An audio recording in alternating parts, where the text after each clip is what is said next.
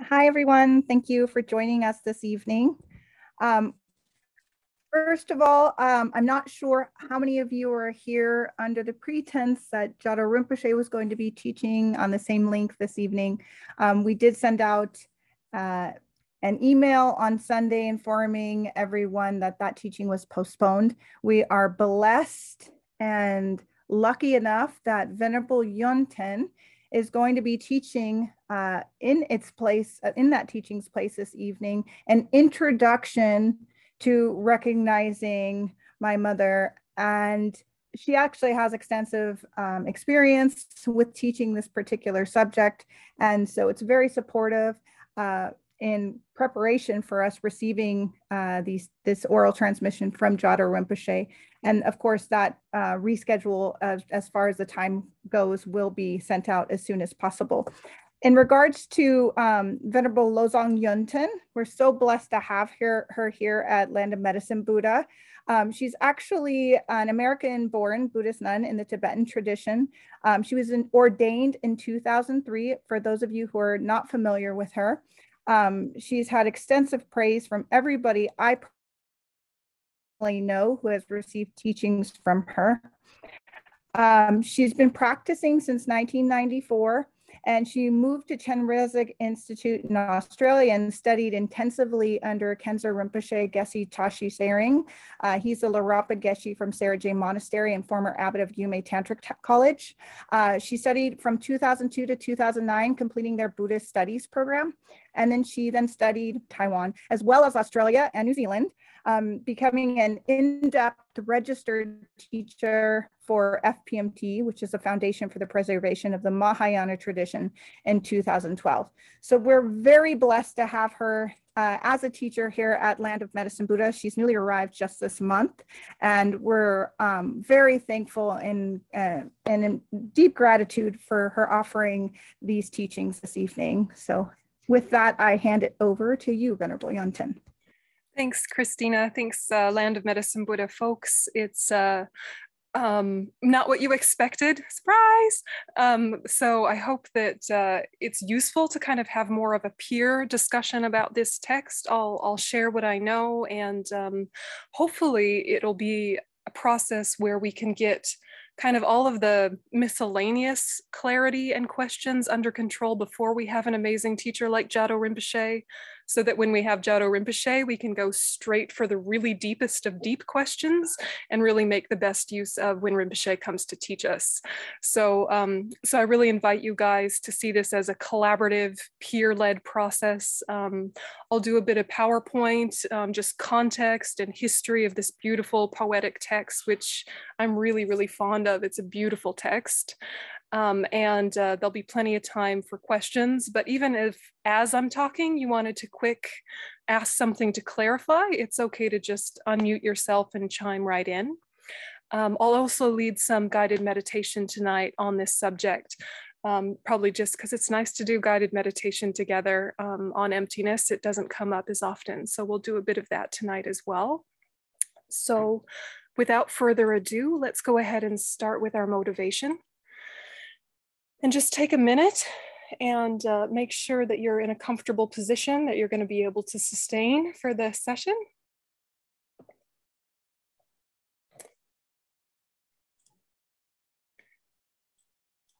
And we'll start with refuge and bodhicitta. Sangye chudon zogi chunam la janchu padu dani kapsuchi dagi chenyan gi pe sonam gi drola penche sangye drupasho sangye chudon zogi chunam la janchu padu dani kapsuchi Dagi chunyan gi pe sonam gi rola penje sangye drupa sho sangye chudam sogi chunam la janchu padu dani kapsuchi dagi chunyan gi pe sonam gi rola penje sangye drupa sho. all sentient beings who, although self and all appearances are Dharma Dhatu by nature, have not realized it thus. I shall endow with happiness and the causes of happiness. I shall separate from suffering and the causes of suffering. I shall make inseparable from happiness without suffering. And I shall set in equanimity the cause of well-being, free from attachment, aversion, and partiality.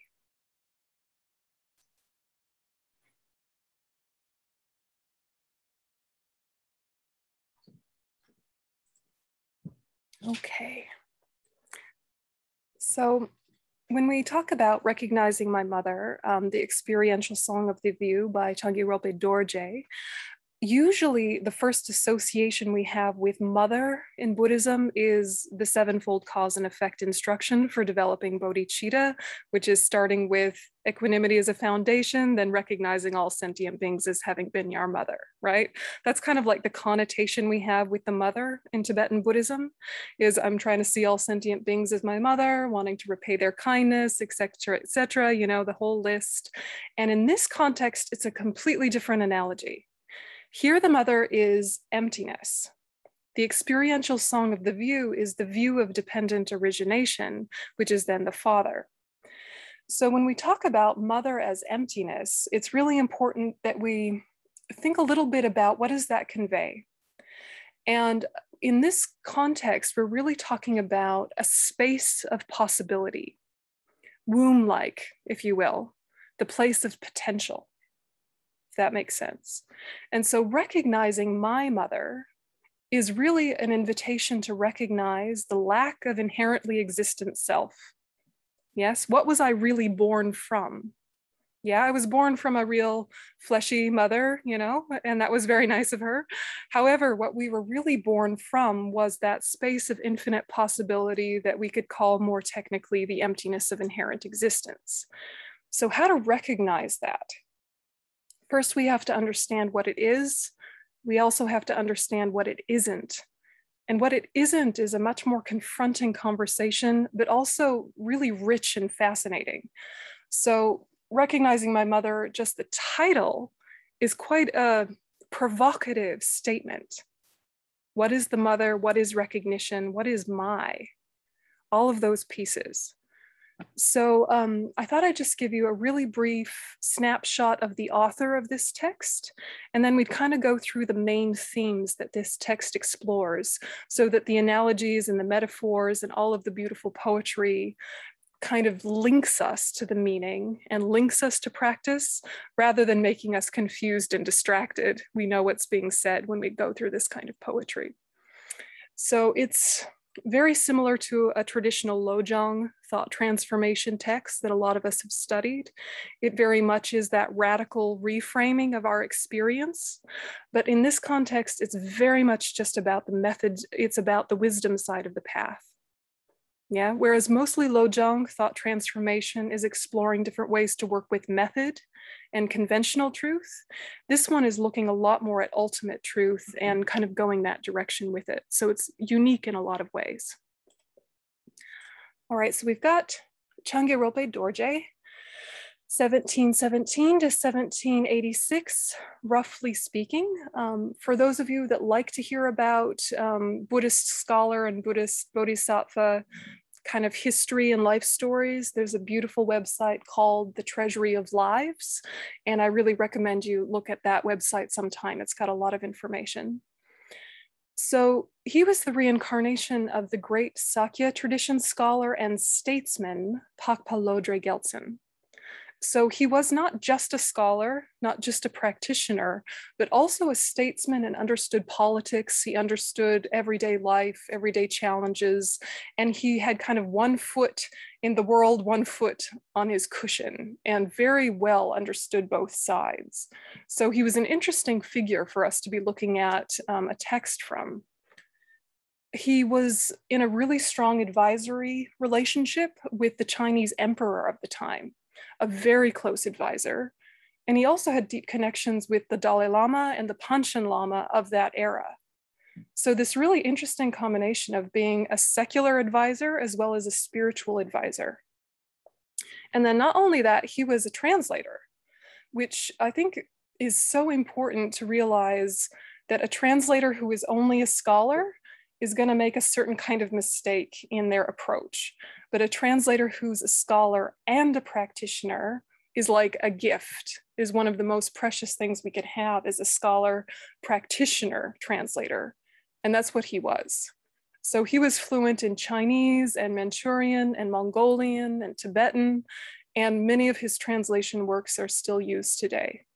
So this is a really amazing individual that we're talking about. And in knowing that, it kind of conveys that this text is reliable, not just from an academic perspective, but from a real deep practice perspective.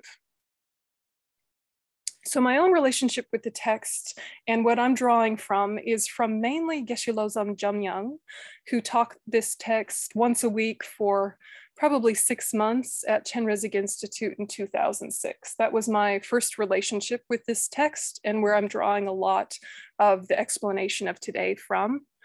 Also from Yangzi Rinpoche from Matripa College in Portland. He teaches on this text pretty regularly within his master's program. And I've received classes from him on this as well. And then of course, His Holiness very recently has taught this text. And it's auspicious for us because it was requested by our organization from Lama Zopa Rinpoche. So there's a really strong karmic connection with His Holiness's commentary on this text because of that relationship with Lama Zopa Rinpoche and the organization. So if you feel up to it, your homework, should you choose to accept it, would be to look on His Holiness's YouTube channel, Dalai Lama Archive, and have a look at his commentary on this text because it's just beautiful and pithy, but I'll reference that as well in these classes. Okay, verse 1, let's jump in. You who reveals bare the wonder of profound dependent arising nature. O my Guru, your kindness is boundless indeed. Kindly reside in my heart as I utter these spontaneous words from the thoughts flickering through my mind. So we're starting with the Guru.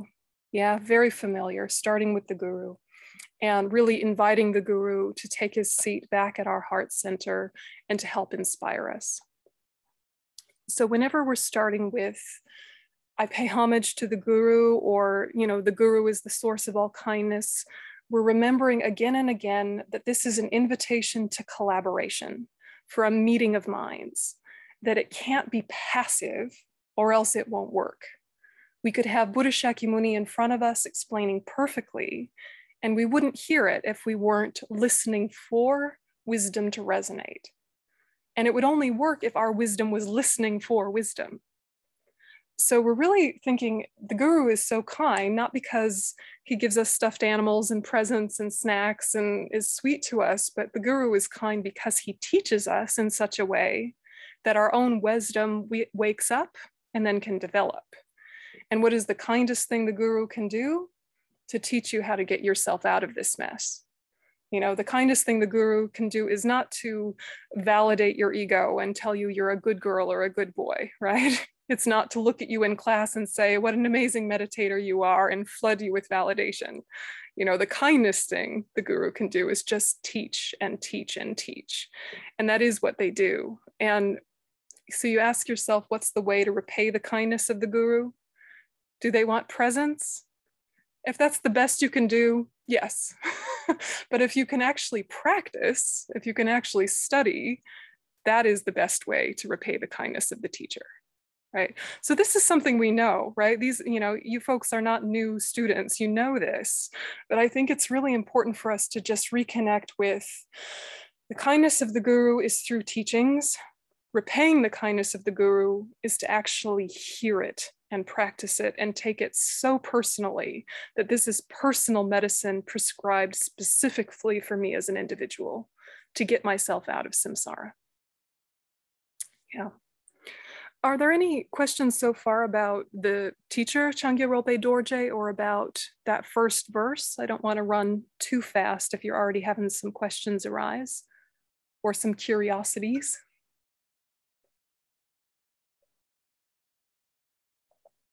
So far, so good? Yeah, sure, Gampa person. So this is teaching this recently, really great. So I recommend that. Yep, did you guys hear that okay from the Gampa? She was just reaffirming that Dalai Lama Archive, that YouTube teaching of His Holiness on this text was really excellent. So we've got a stamp of approval from the group. And it really is fantastic. On the Land of Medicine Buddha website, there's a link to just the section where he teaches this text. If you're wanting just a 45-minute session as opposed to a 2-hour session, I edited it down and I put in English subtitles. So if that's useful for folks, that's on the Land of Medicine Buddha website. But yeah, definitely see that. And it was translated really beautifully as well. Okay, so the mother, okay? The mother is an analogy for the emptiness of inherent existence, which is a non-affirming negation. It's a mere absence. It's not implying anything in its place, but it's the reason why change is possible, right? It's the reason why we have Buddha nature, is our mind is empty of inherent existence. And so when we hear this word emptiness, we should really feel potentiality. And that's why this womb-like analogy is used, is that there might not be a baby in the womb yet, but it's kind of a living potentiality. And the quality that all phenomena has, and is their ultimate truth, is emptiness. Yeah, what is ultimate truth? Emptiness of inherent existence. What is relative truth? Everything else, which is deceptive. Do they live in different places? Of course not. But the actual final mode of abidance of all phenomena is their emptiness. And so kind of keep coming back to that again and again is the way in which we prevent ourselves from getting stuck in fundamentalist ideas about this is only this way or can only happen this way or is in some way spontaneously arisen out of nowhere or is in some way self-created. Nothing exists that way. Everything is a dependent arising, and that's why it's empty. So verse 2 then says, this lunatic child who lost his old mother long ago is about to realize by chance what he has not recognized. She has been with him all along. So this lunatic child, this is, kind of provocative language. And who is the lunatic child? We are the lunatic child, yeah. And this being an analogy for ourselves is not putting us down. It's recognizing there is an evolutionary process that we can go through that we haven't yet, both related to sanity and maturity, both. Yeah, so we just kind of unpack that for a second, that right now there is a level of insanity. There's a level of childishness or immaturity. And that is a very confronting thing to identify with, but it becomes very empowering when you realize it's not permanent and it's not a punishment and it's not a fatal flaw and it's not an original sin. It's just right now we're a little nuts and we're a little childish. And best to know that. Yeah, best to know that, because how is it that we get so emotional about small things? How is it that we take things so personally when we have a little slight or a little criticism? Why is it we're not content all the time, even when things externally are so beautiful? Yeah, the family could be briefly in harmony, the temperature could be perfect, the digestive system could be operating in a functional way. You could have a moment where everything settles into place and still there's an edge of discontent. This is how we are, isn't it? And recognizing this, then you're really starting to look for healthy parental relationship and healthy, for lack of a better word, spiritual psychotherapist to say, here's the way to wellness, here's the way to maturity. Yeah, wellness and maturity are our potential. Nothing about us is stuck in place, but it is if we don't recognize right now where we're at. So because we're under the influence of ignorance and disturbing emotions, this is why we are a little bit of a lunatic, yeah? Because right now things appear as if they are inherently existent. They really seem to be self-existent. When we look at a table, it looks like it is a table and has always been a table and has no choice but tableness, and anyone who disputes it is full of nonsense. And we know that's no problem with tables, but then you meet someone you don't like or someone you're having an issue with, and it seems like inherently from their side, they are bad, or they are a troublemaker, or they are stuck that way that you now have to deal with. And that feeling of they are stuck that way and now you have to deal with it, that feeling, that seeming, is a symptom of this ignorance that we all have. It only takes a few seconds pause for us to kind of wake up our maturity that says, of course, no one is one way always. Of course, everyone exists because of context and conditioning. Of course, our own response is a conditioned response. We know this after just a few seconds of analysis. You know, it's not like we're stupid, we're immature. It's a whole different thing. The immaturity is that real holding to what appears and adhering to it, believing in it, and not questioning that historically appearances have not been reality. Yeah. So, you know, you just kind of sit with, when are the times I've been wrong? Because it gives you confidence that you actually do know what is correct. Yeah, if you've never been able to recognize your own mistakenness, then it's hard to have that kind of confidence that says, with more analysis and more habituation, I will train myself out of this ignorance. And I'll have that same sense that I have as an adult when I look in the mirror and I see a face in the mirror.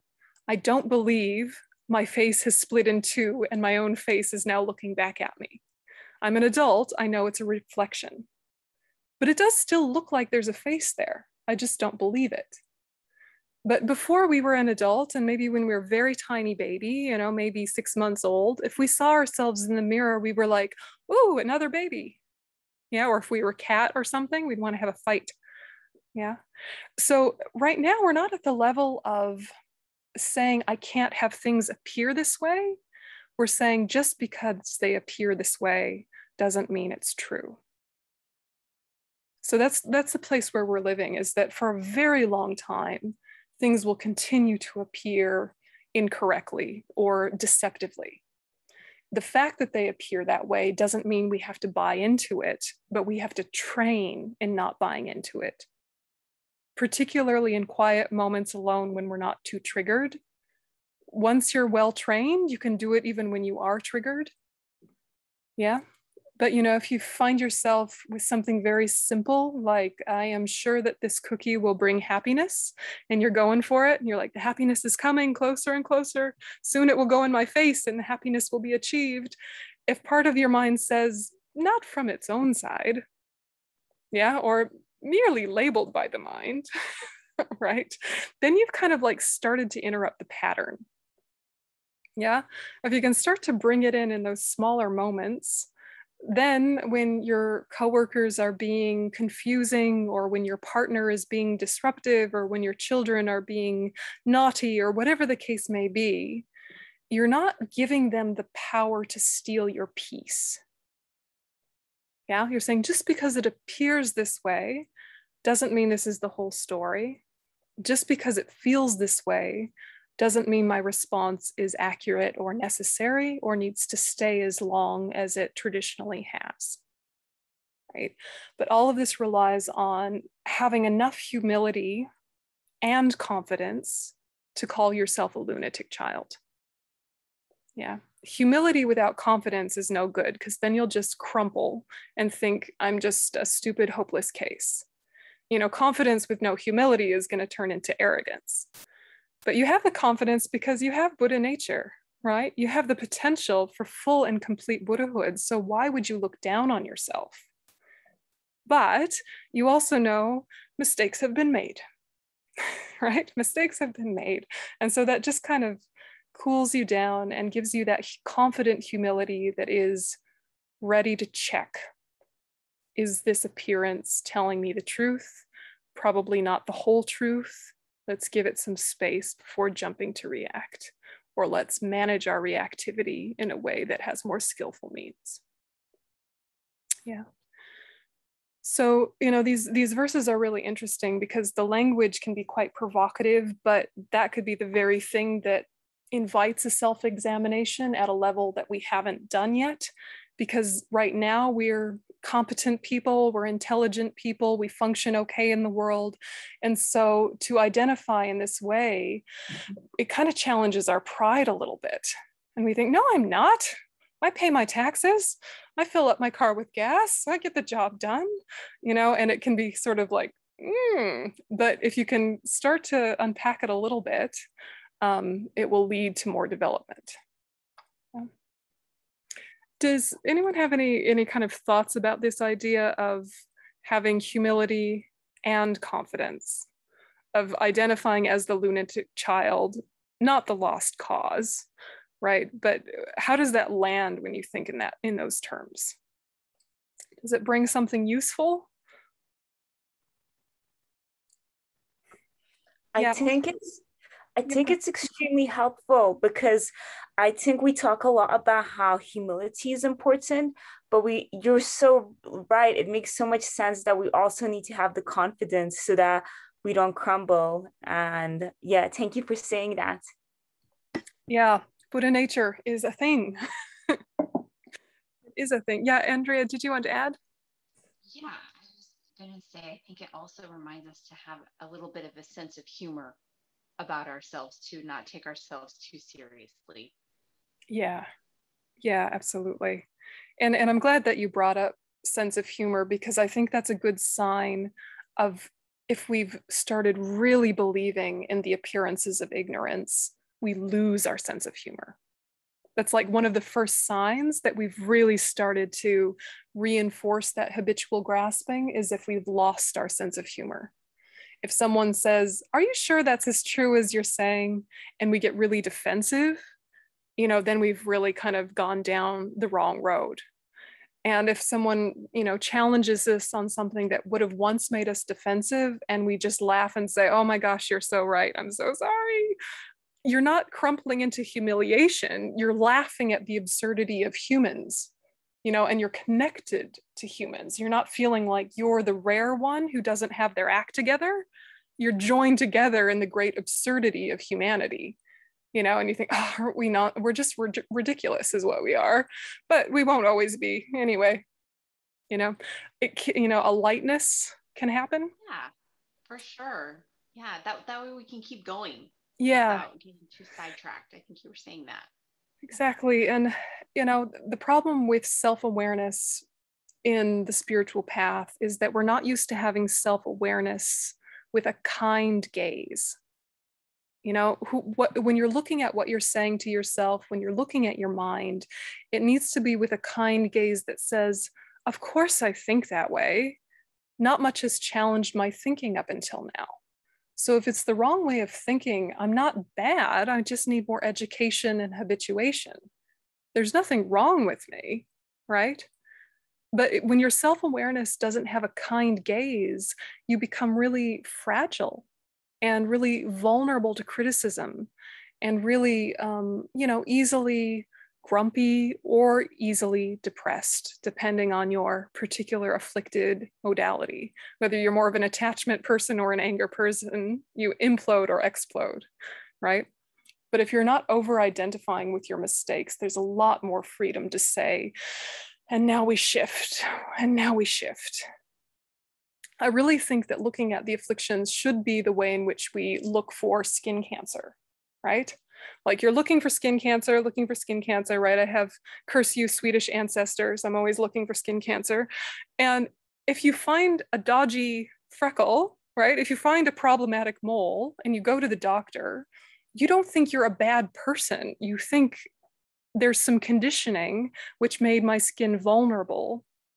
Let's cut it out. And then you don't think, oh, my precious skin cancer, don't take it out. This is part of me. That would be ridiculous, right? You're like, freeze it, get it off, it's cancer, please get it off. You know, even though it came from cells in your body, you know them to be problematic cells. You know them to be really something you want to get rid of. And when we see our own pride or jealousy or anger, we want to look at it like skin cancer of, thank goodness I found you. I found you. That means I can start cutting you out. But if you're overly identified, you think, no, that's part of me. That's part of my personality. That's intrinsic to my being. And it feels like a self-attack. So self-awareness needs a kind gaze, and it needs a lack of identification with whatever it is you find, whether it's good or bad. Yeah, because everything dependently arose. Okay, so more. So child, we are a child, not just crazy because we behave immaturely, because we misunderstand reality. So then verse 3 says, she is perhaps that is and is not, quietly spoken by my brother dependent arising. This diverse subject-object world is my mother's gentle smile. This cycle of birth and death, her deceptive words. So there's a lot in this verse, and I'm really curious to hear what Jhado Rinpoche says. But my brother is an analogy for dependent arising, but some commentaries say my father is also an analogy for dependent arising. So it really depends on the commentator. But when we say dependent arising, what we're talking about are the reasons why things are empty. They're empty because they depend. Things are empty because they depend. That's something that we want so clear in our mind. What do they depend on? Well, for impermanent things, they depend on causes and conditions. For all phenomena, permanent or impermanent, they depend upon parts and whole, as well as on context, right? This is only a big room in comparison to the room next to it, which is small. But in comparison to, I don't know, a big hall in a theater, this is a small room. So it depends upon context, right? And then most subtle is being merely designated on a valid basis or being merely labeled by the mind. So because things are dependent, they're empty. They're empty because they depend. And this is sometimes called the king of reasons, clarified by people like Lama Tsongkhapa. Okay. So going back to those three, just having a look, I think this is familiar to some of you.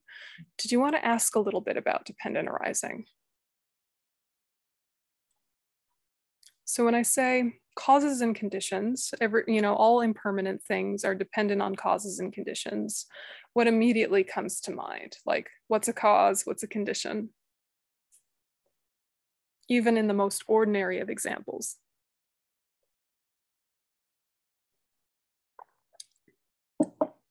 If a geshe was here, he would use a table, wouldn't he? Or a flower? Yes, and he would say the substantial cause of the table is what?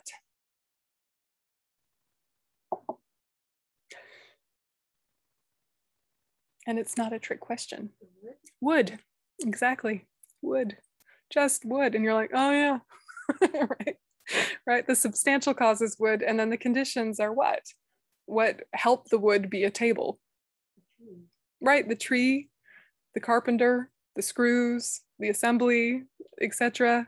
Right, those are the conditions. And the same is true of anything that's produced. Yeah, there's a substantial cause, which is the main thing, and then there are the coactive conditions. So this kind of points us to a karma conversation, and that's, a story for another day. But if we're thinking that all impermanent things depend upon causes and conditions, first of all, impermanent things are the things we have to deal with on an everyday basis. There are permanent things, like uncompounded space, right? But they're not causing trouble in our daily life. So we don't really worry about the permanent things. We're really looking at impermanent things, those things that change moment to moment to moment. And that includes our mind, changes moment to moment to moment. So the problem is that we mistake causes for conditions all the time. And that's part of our lunacy, and that's part of our immaturity as the lunatic child that needs to recognize their mother, right? So for example, if you're feeling happy right now, it is about the series of seeds that were watered prior to this moment. Yeah. So the condition is this moment and all the things in this moment, you know, the words, the people around you, the chair you're sitting on, the temperature, all sorts of conditions watered the seed for your current experience. But your current experience started getting watered moments before, and the seed was planted who knows how long ago. Yesterday, 20 lifetimes ago, you know, the seed was created by moments of positive action if you're feeling happy, or moments of negative action if you're feeling unhappy, or neutral karma if you're feeling neutral. But the problem is that we take everything at face value, and you think 100% of the reason I feel this way is 100% about the things in front of me in this second.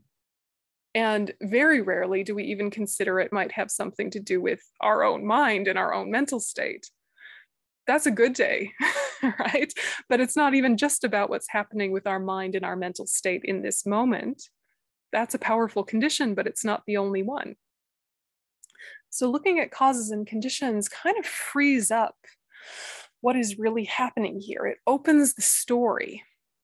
You know, we kind of have this internal narrative in our head, whether it's in words or just in impressions of here's what's happening right now. If you're remembering causes and conditions, the story is a lot more broad.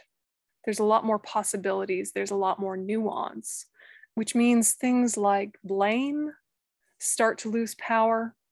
Things like, I don't know, admiration start to be less concrete. Hopes and fears lose their agitated quality, and contentment is a lot more accessible. Thoughts? Causes and conditions. It's a basic conversation, but it's actually not a basic practice to start thinking about them. And, you know, we have to keep remembering dependent arising is a lot more understandable and a lot more accessible than things being empty of inherent existence.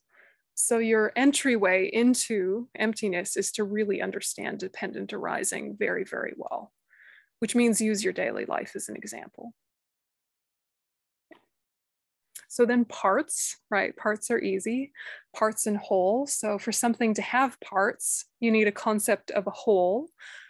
For something to be a whole, it needs to have parts. They're mutually dependent from the Prasangika view. So, you know, that's interesting. That's maybe not as relevant in your everyday emotional drama life, but it can be. It can be. Because again, you can start to think, what are the qualities or the pieces or the parts I've decided makes a whole good person, right? How many qualities do there need to be before I give them the stamp, good person, safe, reliable? And as soon as you do that, it kind of bounces back and you believe it. Yeah, if you are smiling at me, if you are friendly to me, if you use respectful words and behaviors, if you follow through on your promises, then you are a good person. I give you this stamp. And now when I see you, I am happy to see you. As if that's the whole story. Yeah, so you're looking at causes and conditions and parts, realizing you decided the criteria. And because you decided the criteria, that feeds back and is kind of self-reinforcing. If you decided someone's a bad person, now you're grumpy to see them. And it doesn't feel like you made yourself grumpy by how you labeled them. It feels like they made you grumpy because they're inherently bad. Yeah. You're like, but look at the criteria. Look, they fulfill all the criteria of bad, difficult person. Yeah, look, right? And then you remember, all right, well, if I just saw someone across the street that looked like that person, that difficult person in my life, and I was sure it was them, I would ruin my own peace just as badly if it were actually them. Yeah, you'd be like, oh God, that person again. Oh no, not that person. And then you realize it's not them, and you're sort of embarrassed, like, oh, I just ruined my day and it wasn't even them. Yeah, So if the person actually gave you the feeling, only they could be the one that gave it to you. But because you put that branding on them, now it's bouncing back, even when it's not even that same person. Yeah. Yeah, there's a question from the Gompa. Go ahead. I just have a question. Okay, so what if somebody does something that is harmful to you, and because you were harmed by that person, you labeled them as a bad person? Mm-hmm. Is that now they're really not a bad person, even though they harmed you? Well, this is the question, right? She's asking if someone harms you and you label them as harmful, maybe out of reasons of safety or precautions. Does this whole conversation mean somehow they're not a bad person because they hurt you? You know, and it kind of boils down to some kind of general psychology conversation of, are people their behaviors? Yeah. And is one behavior the shining example of a whole person?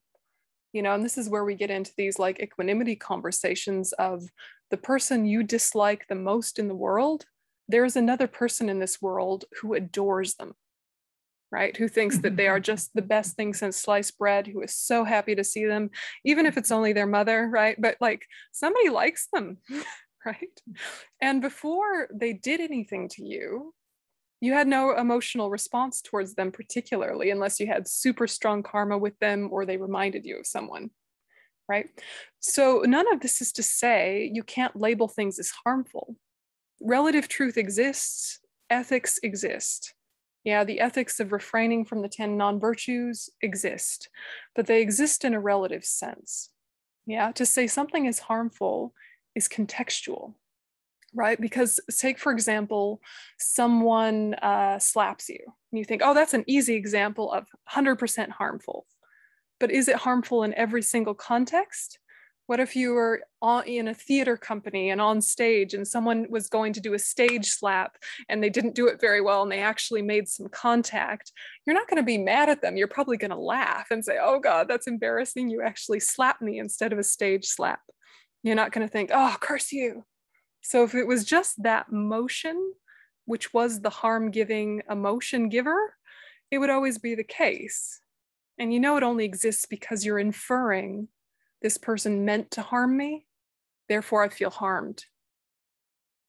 Yeah, and many other stories as well.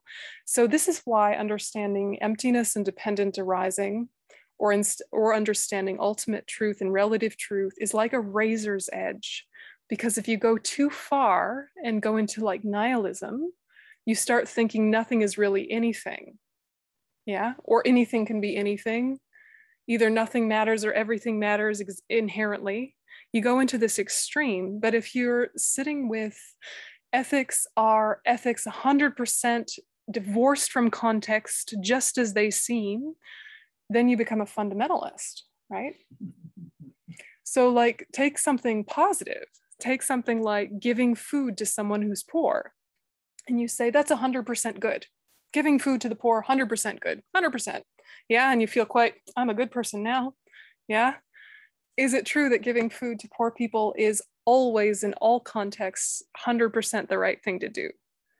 Or in some contexts, is it better to teach them to access resources where they can feed themselves, or to help them link up to places where there are more resources, or to help them get a different skill set so they can make their own money, or blah, blah, blah, blah, blah. Is there a context when giving food to someone who's poor might be enabling? There might be a context for that, right? But if you're holding on to thinking this action is inherently good, always in all contexts, you're missing the whole story. And it's very easy to then think, I am good. Yeah. And that identity, that ego trap is just ripe for trouble, because what if then the poor person you give food to looks at the food and says, well, I don't like this, and they throw it at you, right? Then you're so mad at them. How dare you not appreciate my kindness? Yeah, etc., right? So context is king. Yeah, this is the thing. It's like, it's all about context. And how do you get to a framework where you see all of the edges and all of the story? And that's the very conversation we're talking about, is that context is nearly infinite. It's infinite, which isn't to say it's not there. just like parts are infinite, which isn't to say there aren't parts. You know, so you can say this cup has parts, it has a handle and a bottom and sides, and you think you've gotten to the end of the story of the parts. And then someone says, what about the paint and the porcelain? You say, oh yeah, more parts. What about on the atomic level? All the different atoms. Oh, now I've gotten to the end of the story of the parts. Oh, what about the electrons and the neutrons and the quarks? Oh, now I've gotten to the end of the story of the parts. And then you go further and further and further until you get to what you seem to think is the most fundamental building block particle, and realize even that has a left side and a right side and a top and a bottom, if such a thing were to exist, etc. But that doesn't mean it doesn't have parts, right? Just because you can't get to the end of the list. Context still exists even if you can't get the whole story in one ordinary person's mind. But even just widening the radius just a little bit can start to soften your knee-jerk emotional response.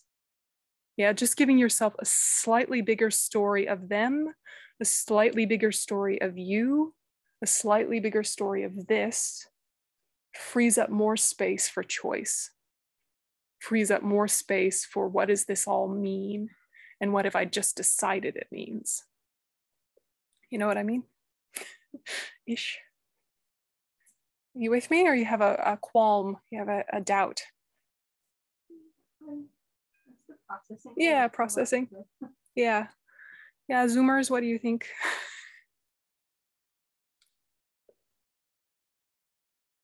Yeah. Yeah, that's very helpful. That's very helpful to hear. And just processing. Yeah, taking that in. Yeah. Yeah, yeah, and this is not even getting to the most subtle, is it? That all phenomena are merely labeled by the mind on a valid basis. Yeah, Joanne's saying it hurts the head a little bit. Indeed, right? It's a lot. You know, my shortcut, and those of you that know me already know my shortcut, but my shortcut is to say a backstory will ruin all villains, right? A backstory will ruin all villains. So, you know, I always remember Star Wars because everyone loves Star Wars, especially Buddhists.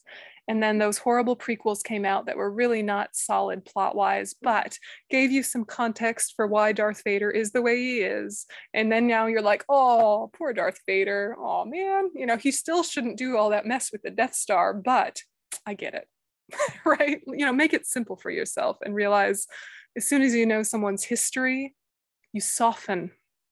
They make sense to you.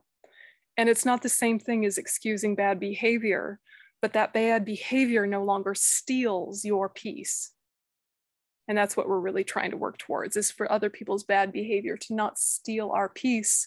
And if we can see that their bad behavior came from suffering and came from ignorance, then our mission is, how do we eliminate suffering and ignorance instead of how do we squash bad people, as if things were that simple, and they just aren't.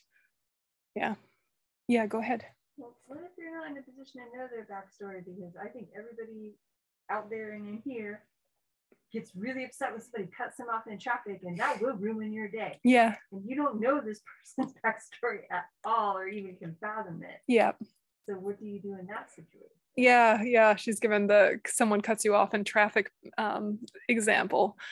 You don't know their backstory. You can think, oh, they have a pregnant lady in the back, like a movie, and they're rushing to the emergency room. Or maybe they're just a jerk, right? They might just be a jerk and just a terrible driver, but that's not to say there's not suffering there. So you don't have to know the backstory. You know that there is one, right? You're practicing and remembering there is always context. And then eventually you don't need to know the details anymore.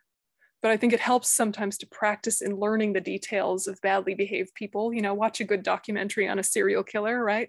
It'll sort of settle you a little bit. Doesn't mean you still want them to do it, but now you kind of get it. Yeah.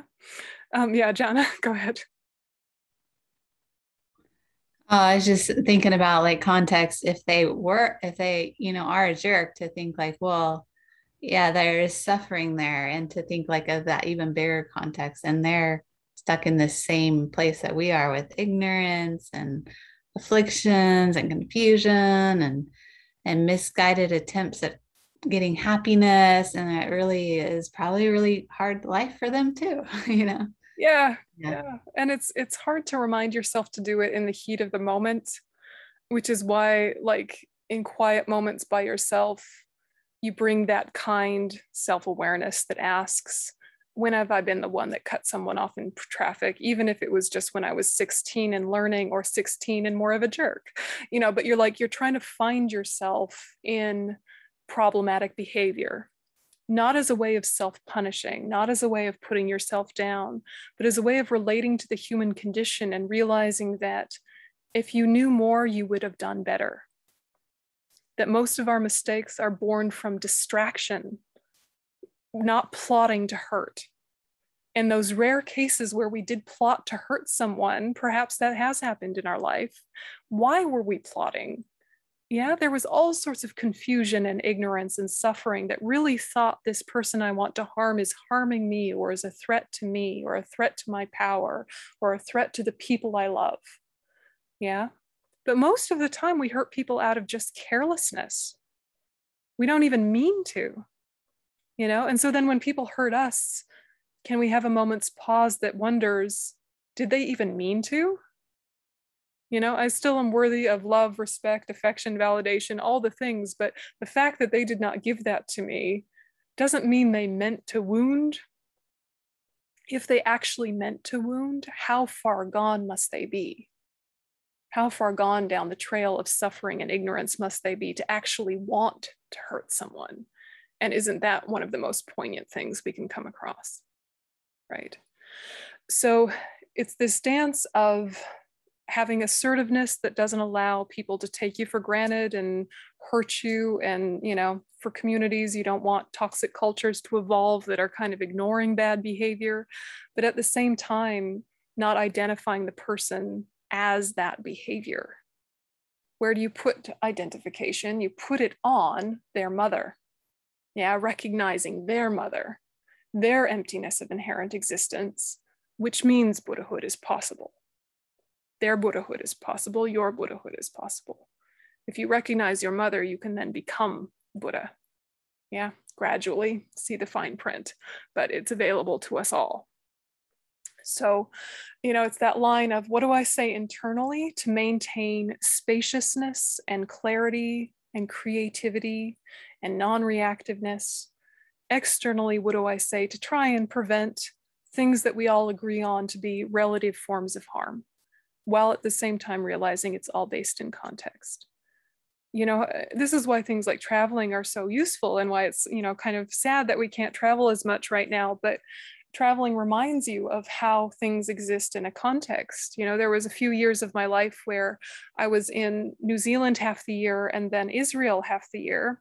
And those are different cultures, as it turns out, even though they speak English. And the lovely Kiwis in New Zealand, who I love very much, are a soft-spoken, quiet group that have a lot of English influence and are less prone to communicating what they actually feel. So if they're having a bad day or a good day, it's hard to know because there's a lot of silence. In Israel, if you don't know what people are feeling, you're not listening, right? They're going to tell you whether you want to hear it or not. And so you kind of ask yourself, like, it's all communication, and it's all coming from a societal context that makes perfect sense historically. If I don't remember that, I can think this is a good way, this is a bad way, or Americans are the middle way, or some like ridiculous hubris or something. But if I'm remembering the historical context of communication, I don't have to know all the details. I don't have to be a grand historian, but I can think they make sense. When in Rome, do as the Romans do. I'll just try and synchronize to who's in front of me the best I can, while knowing it can't be perfect because I didn't grow up the same way. You know, but if I forget that, I could get, you know, why don't you guys talk more? Why don't you guys talk less? You know, grr, right? Can really help. So, you know, yeah, I guess just sitting with that, the brother, and this being merely labeled, merely designated on a valid basis, this warrants a bit more space. So we'll come back to that. But it's right about 7 o'clock, so we'll have like a 5-minute break. Is that enough for you guys to have a leg stretch and go to the loo if you need to? 5 minutes? Okay, see you in 5 minutes.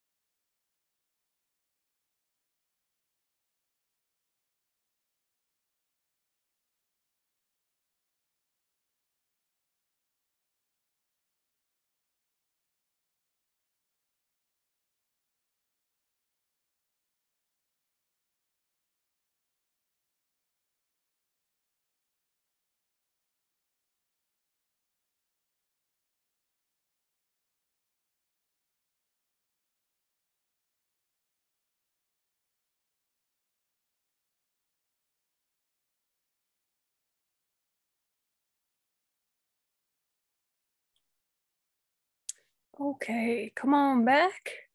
If you don't mind putting your videos on so I can have a look at you. Close that door.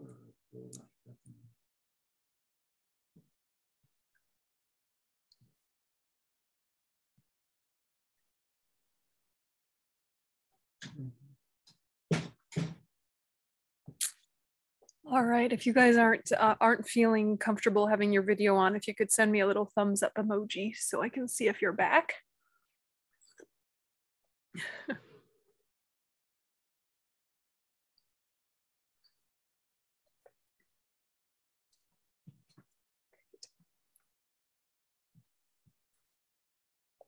Okay, it looks like Gompa people are back.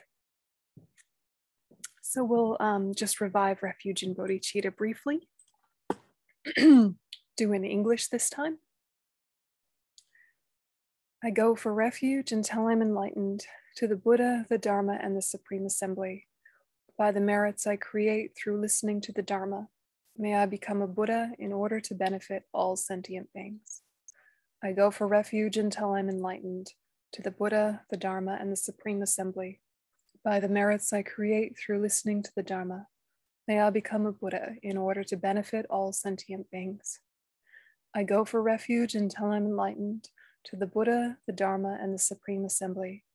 By the merits I create through listening to the Dharma, may I become a Buddha in order to benefit all sentient beings.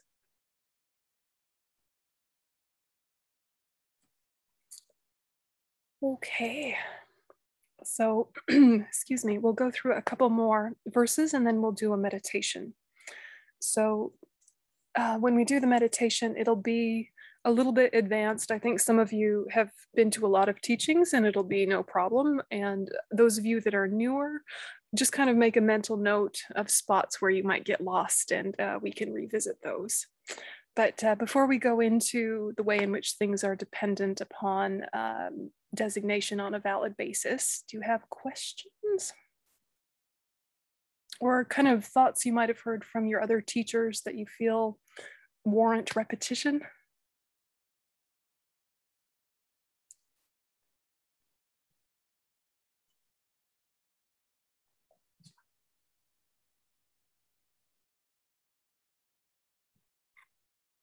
So far, so good.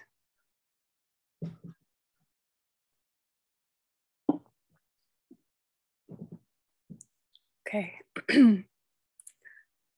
All right, so we're looking at my brother, dependent arising.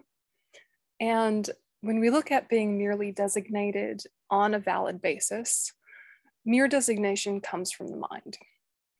And this subtlest level of dependent arising, being merely labeled by the mind, it's not a short conversation, right? It's a conversation that'll keep coming up again and again.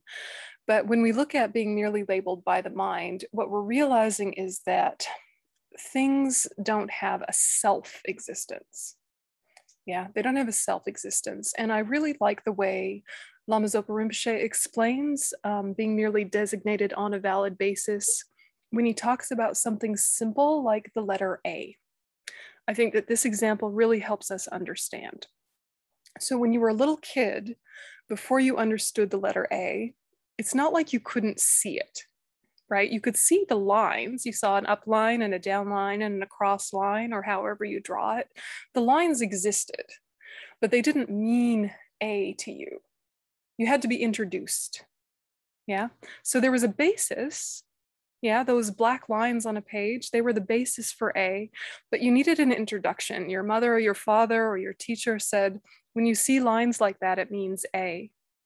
And you had to have that reinforced again and again. A is for apple, A is for anchovies, A is for this, A is for that. It has this sound, it looks this way. It has this sound, it looks this way.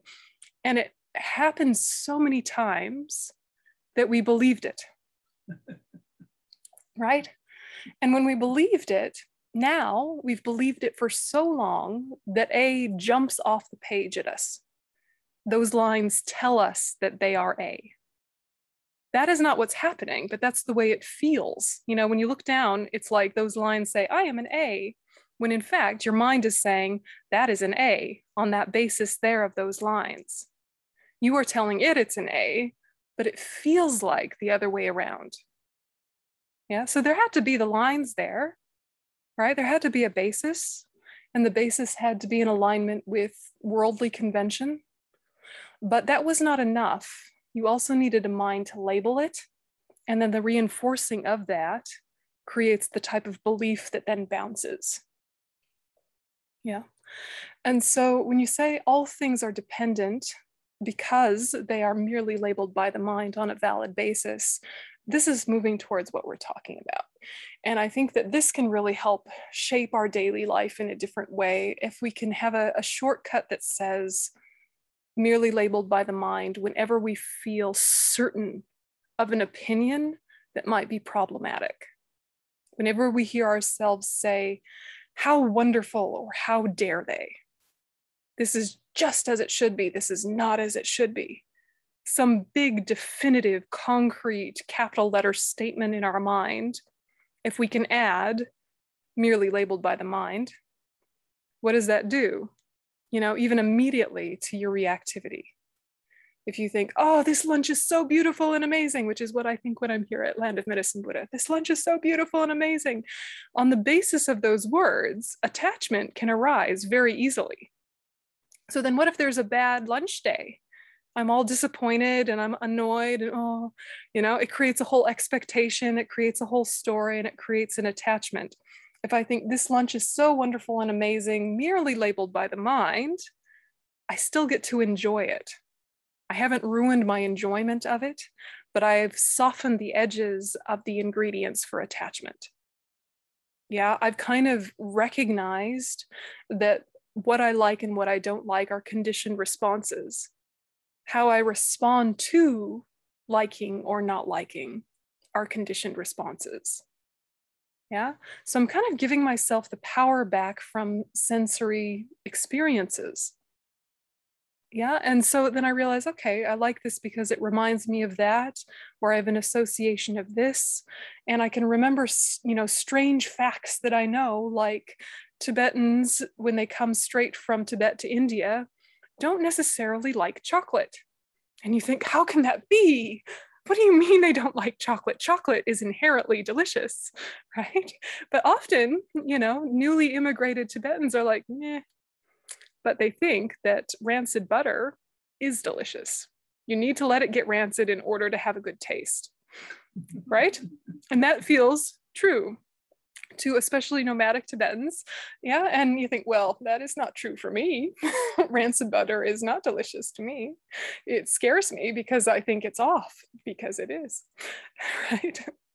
So, you know, you just kind of use kind of fun facts that you know. It doesn't need to be anything specific, but you're realizing that part of your experience is related to your label. But you're holding enough awareness of relative truth that doesn't go to this kind of neurotic place or overly idealized place that says I can label anything as anything, because that's going too far. Yeah. So to say merely labeled by the mind isn't saying I can label anything to be anything, because labeling itself is related to relative truth, and relative truth still is related to convention, worldly convention. So if other valid consciousnesses would disagree with you, then you're not labeling correctly from a relative perspective. So relative truth and ultimate truth are attributed to the same object at the same time. They're just two ways of understanding one object. The ultimate truth of something is its emptiness of inherent existence. Its relative truth is deceptive. All relative truths are deceptive, but that's not the same thing as being completely wrong, because they're not necessarily wrong conventionally. So then what is the deception? The deception is that they appear inherently existent when they are empty of inherent existence. And to say appear doesn't mean just see, you know, what you see to be the case. Appear means the kind of like the flavor of things, your impression of things is that they exist all by themselves from their own side. That's our immediate knee-jerk impression of things, is it just self-arose just as it is in this moment. That's the impression. And that's an illusion, that's not true. Yeah.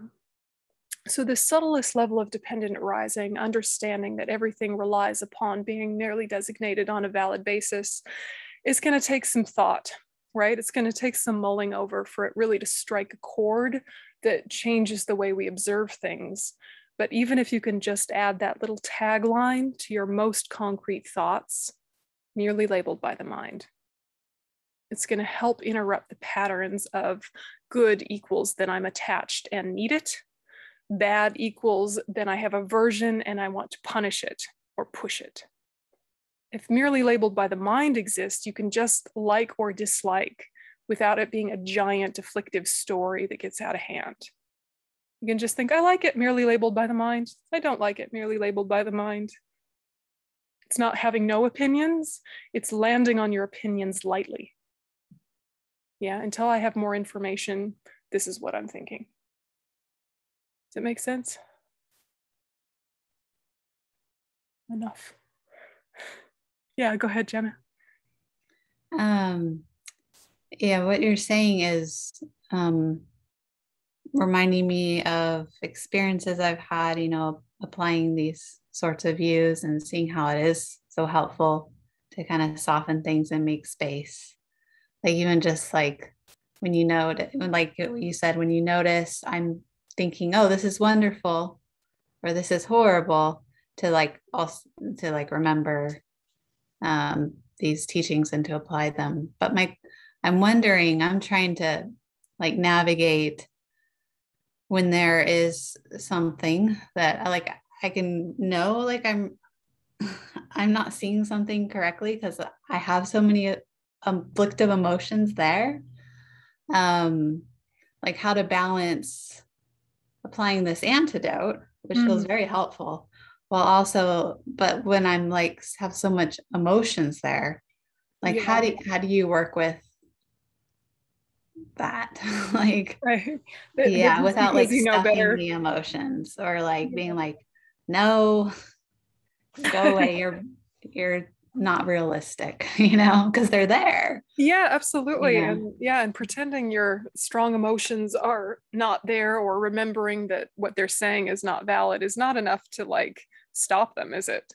You know, it can be if you're very well trained, but usually you're, you know, here's what I feel, here's what I'm saying to myself about what I feel. Okay, I must remember the Dharma. And then you're like, well, that's good, but I still feel ugh, right? Right? Or I still feel agitated, or I still feel unsettled, or I still feel anxious. And I think this is where like conversations with neuroscientists and biologists can be really useful to realize that a big emotion triggers physiological responses that just take a certain amount of time to get out of your system. So it's useful to have the Dharma talk in your head if the Dharma talk isn't going to be co-opted by your negative emotions. Sometimes our negative emotions have such an analytical quality to them that by inviting analysis, we can escalate the negative emotion, particularly anger, right? So if you're like a little angry and then you have like a Dharma talk to yourself about patience and loving kindness, sometimes it's enough for you to go, oh, that's true. Yep. And sometimes your anger is like, oh, you're analyzing, are you? Well, I'm going to give you more fuel about why you should be angry and historical reasons for your anger and everyone who's ever reminded you of this person you're angry at. And then you're even worse than before analysis. Yeah, this can happen, right? And so you want to ask yourself, is the level of negative emotion suitable for analysis for me as an individual?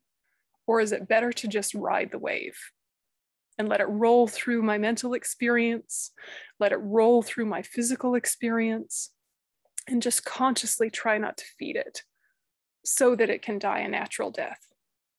And all negative emotions will die a natural death if you don't feed them. Like, think of your worst temper, your most boiling rage. You can't stay that angry for that long unless you're consciously feeding the fire. It runs out of gas and then you're just, you know, grumpy, right? But then someone reminds you of what you were boiling mad about and your analysis co-ops it, and now you're boiling mad again like you were an hour ago. Yeah, but to like stay boiling mad takes a lot of fuel. So if you rob it of fuel, it'll just peter out. And that's what we're trying to train in doing on those times when it's the wrong time for analysis. We can't always process our way out of it. Sometimes we can only process after the storm has passed and revisit what the triggers were, revisit how we can kind of soothe differently the next time. But in the storm itself, it might not be the time to process. So you use, simpler, more direct strategies. Yeah, sometimes breathing meditation's good. Sometimes it can trigger an anxiety attack.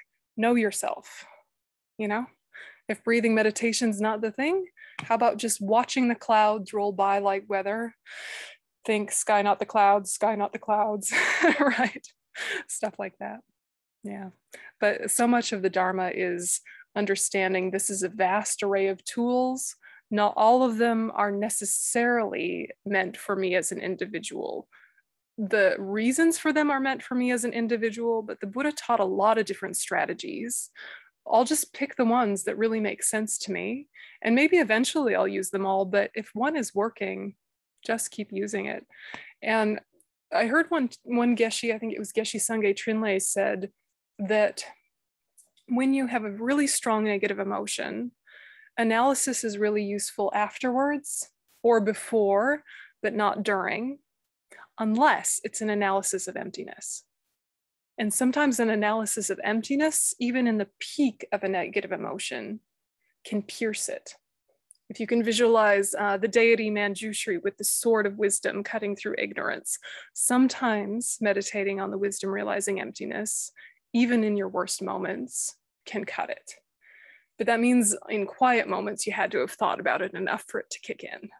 So that's an interesting experiment to play with yourself next time, is to really, the next time you're in a real big affliction, say it's anger, antidotes to anger are love and patience, but you sort of put a pin in it and say, I'll come back to patience and love after I settle down. Right now, I'm going to meditate on emptiness and see what happens. The emptiness of myself is the one having been harmed, the emptiness of the person who harmed, the emptiness of the harmful activity, by looking at the dependent arising of each of those three agent, action, object. It can be really useful, because then you're like, oh, who was harmed? Who is harming? What is harm? All right, it happened and I need to address it, but really it's not nearly so concrete a story as my affliction told me to be.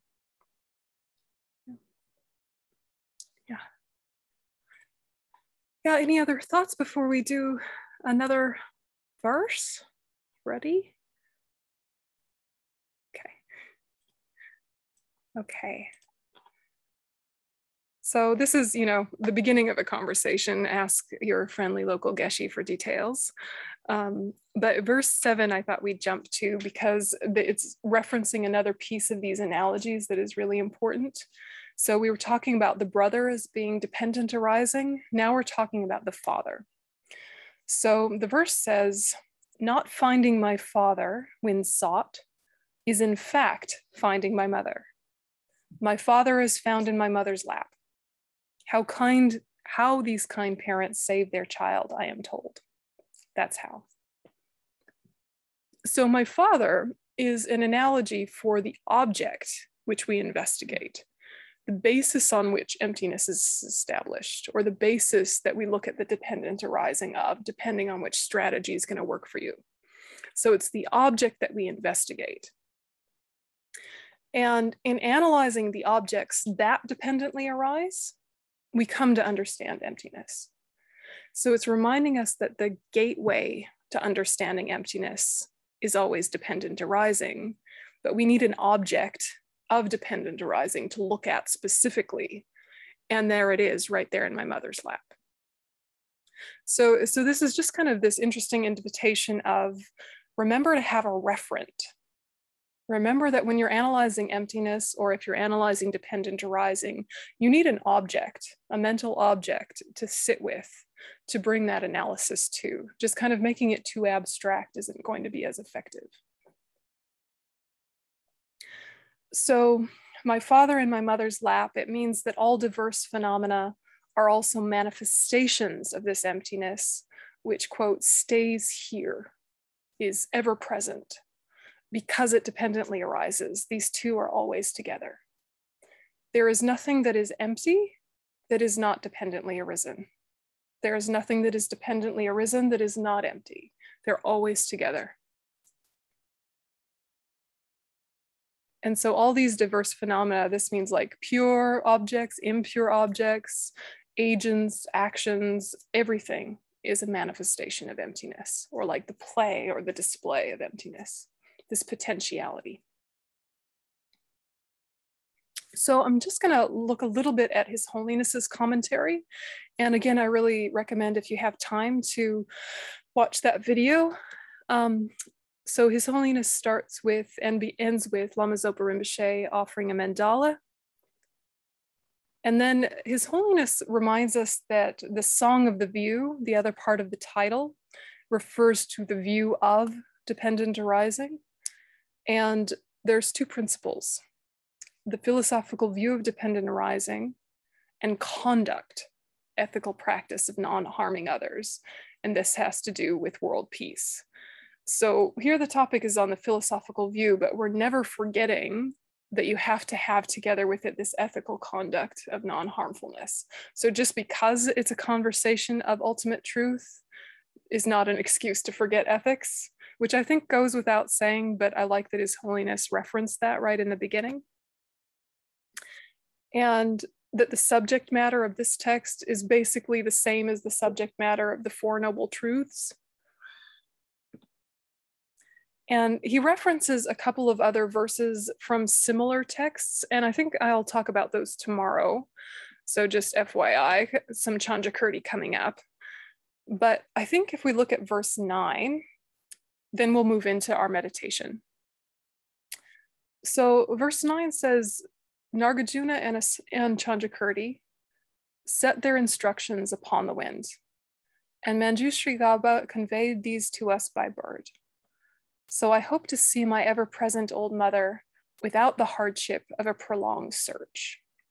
So what he's saying here is that a lot of the hard philosophical work has already been done for us by these previous scholars, particularly Nagarjuna, Chanjakirti, and then Manjushri Garba is referring to Lama Tsongkhapa, one and the same. So it's saying that there's a lot of efficiency in meeting these teachings now because the hard work has been done. So then what do we do to actually realize emptiness? What's the steps? Yeah. And that's where we get verse 10.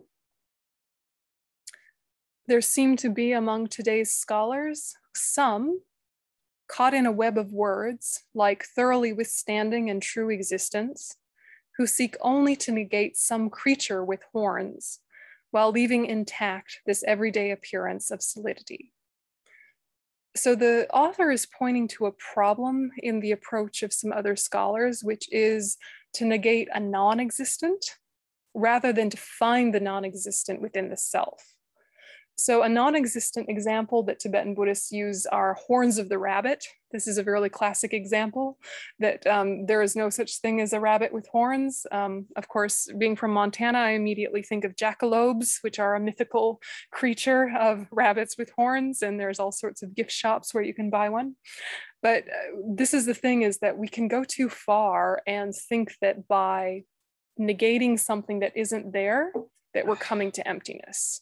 When in fact, we have to look at what our belief in the non-existent is first. And so the process we're going to do in this meditation is called the 4 keys, or the fourfold analysis. And we'll just do the first part today. So this is familiar to some of you. The first thing you do is recognize the object to be negated or refuted. You have to see what it is you think the self is, and then see the way that that is actually impossible. But first you have to kind of capture it. Like, what is your identity? What is your personality? What is that me feeling? That facade we project, that, identity we hold to, we have to recognize it first. And the way you do it, the way you find it, is to provoke it into prominence. So through imagination or through memory, you provoke a sense of self by thinking of times when the self felt particularly vivid. Yeah, particularly vivid. So to find the object of negation, you have to think about when someone praised you, or someone criticized you, or accused you, or when you were in like mortal danger, or even just like you were about to fall down the stairs and you're like, you know, and you felt self arise. Because when we're just sitting here quietly, the self is kind of quiet. You know, it doesn't feel like there's an aggressive identity that's like saying, I am inherently existent. I am inherently existent. It doesn't feel like that's what our self is doing. It feels like a gentle, quiet self until it's provoked. So you could imagine that someone that you love and respect pointed at you and said, you ruined everything. And you go, me? The me is very solid. Or someone you love and respect said, you are the amazing and the source of all that is good. And your little cheeks turn red and you go, me? Ting. Yeah, but like the self is really arising strongly. Yeah. Can you kind of like feel the difference between like quiet sitting here listening to teachings as opposed to being actively celebrated or criticized? They feel so different, don't they? Like the self kind of rears up as if to say, I am. And that's the feeling that we're trying to capture in this meditation. So before we even do it, I just kind of wanted to explain that a little bit. This object of negation has to be found before you can find the non-finding, right? So what we're working our ways to is to see that it's not there at all. There are two selves. There's the one that does exist conventionally, merely labeled by the mind. There's the self that doesn't exist at all. That's the object of negation. Which one do we think we are? The one that doesn't exist at all, even nominally. It's like we've never even touched the conventional I. We've never even gone that deeply to see mere convention. We really do believe that we are maybe our way of speaking, our way of being, our gender, our age, our level of economic comfort, our education level, our whatever, you know, there are points of prominence in our personality that feel inherently I. Yeah. And whether they're a specific point of prominence, like, you know, your level of intelligence or your race or your gender or your religion or whatever, or it's kind of a more subtle I-ness feeling, we all have it, right? And so I think it's interesting to explore when you've really felt the need to defend the I, because that very one that feels like it needs defending is the one that's not there at all. Now, the body might need some defending from what, you know, this or that, various things, sure. But the self, what exactly is it that you're defending? And so you're just kind of hunting for it. Yeah, who is that anyway? Yeah, have some of you folks had classes on the object of negation before? Yeah, yeah, wave from the abyss. Do you have any fun ways of capturing that little trickster that other lamas have told you or you've come to yourself? Capturing the object of negation? Or questions too is fine. Yeah, Lynn, something? Oh, we gotta unmute you. There you go. Hey. When I have a memory of being criticized and thinking, what? You know, it's a combo of feeling that I'm sort of like, it's like peanut butter. It's like something smeared. It's called in Yiddish, it's called a schmear. So it's sort of like a schmear on top of a bagel. You know what I mean? Yep. So it feels, but that's making it cute. I think the way I'm feeling about it is like, you know, have some memory of something where I go, wow. Yeah. Being criticized is a useful one. I often use being praised too, because like if you're praised and you have low self-esteem, then the praise lands like, no, I'm not. If you really knew me, you would think I was crap. Yeah. And if you have really good self-esteem, the praise lands like, oh, yes, I am. Thanks for noticing. But like either way, it's really like flares to life when you get praised. You either are like humiliated and your eye is this little concrete slab in the center of your body, or it just kind of expands into light and shininess, but it's like, it's an eye. Yeah, it is an eye. Yeah, I sometimes feel embarrassed when I'm praised. Yeah, exactly. Like, The cringe. something true about that, but why do I, whatever. Yeah, who is cringing? That's yeah, who's the one that's cringing and like, no, no, no, I'm not so great. Yeah, it's like, there, found it. Object of negation, you little trickster. Yeah, or you pretender. I think sometimes if you're overestimated or underestimated, whatever your perception of estimated is, however you see yourself to be, if someone thinks you're less than that or more than that, that can trigger the cringe. The cringe is a good kind of like flavor of the object of negation. Yeah, or the feeling of needing defense. Yeah. Yeah, other times when it comes up, usually praise or criticism are enough to get you there. And if you can't think of a specific memory for this meditation, you can just use the general feeling of being praised or being criticized. Sometimes can bring it up. There was a question in the chat about, I can capture the object to be negated, but I don't believe that it's not there at all.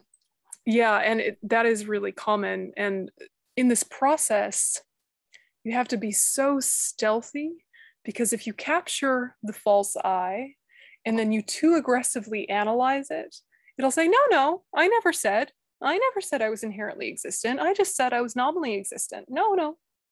That's what'll happen. It's like it will pretend like it's not a problem, right?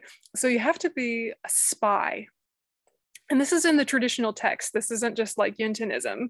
Like, really, you have to find the object of negation and then start to poke it very gently with analysis so that it dissolves rather than hides. Yeah, so it kind of goes poof into non-finding, which isn't nothingness. It's more like everythingness or potentialityness, but it's certainly absence of that self, absence. Yeah.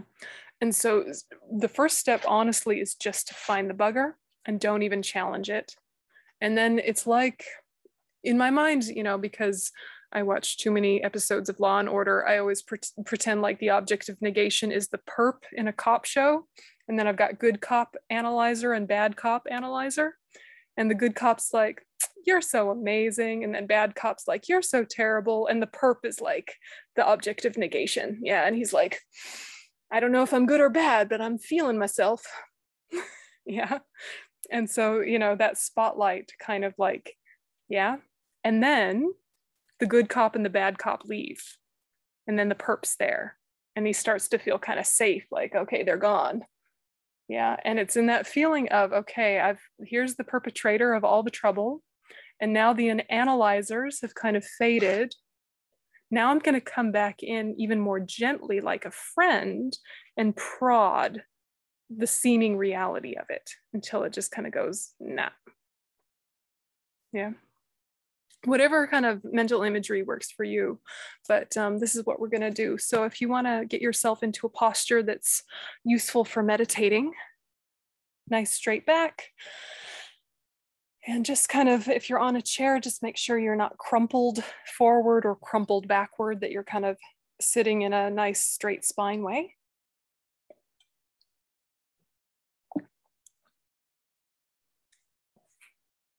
And before we even start, we're just going to spend maybe 2 minutes watching the breath, allowing the surface distractions to settle. So start by just relaxing the body and grounding yourself in the body. If there's any tension in your face or shoulders, just allowing that to release.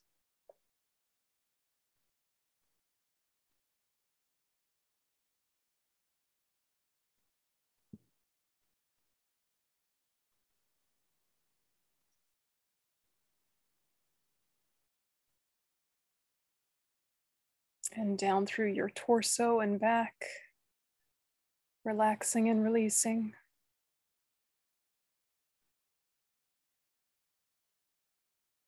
Particularly the stomach very soft, not clenched. The back very strong, but not rigid.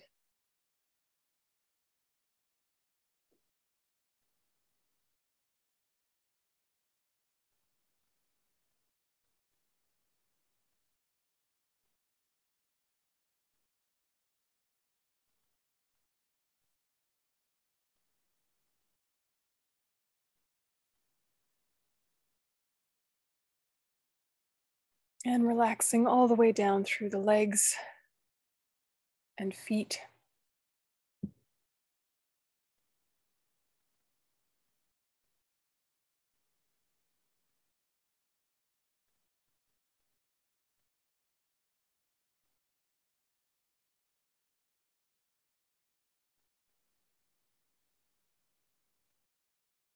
And shift your focus to the breath.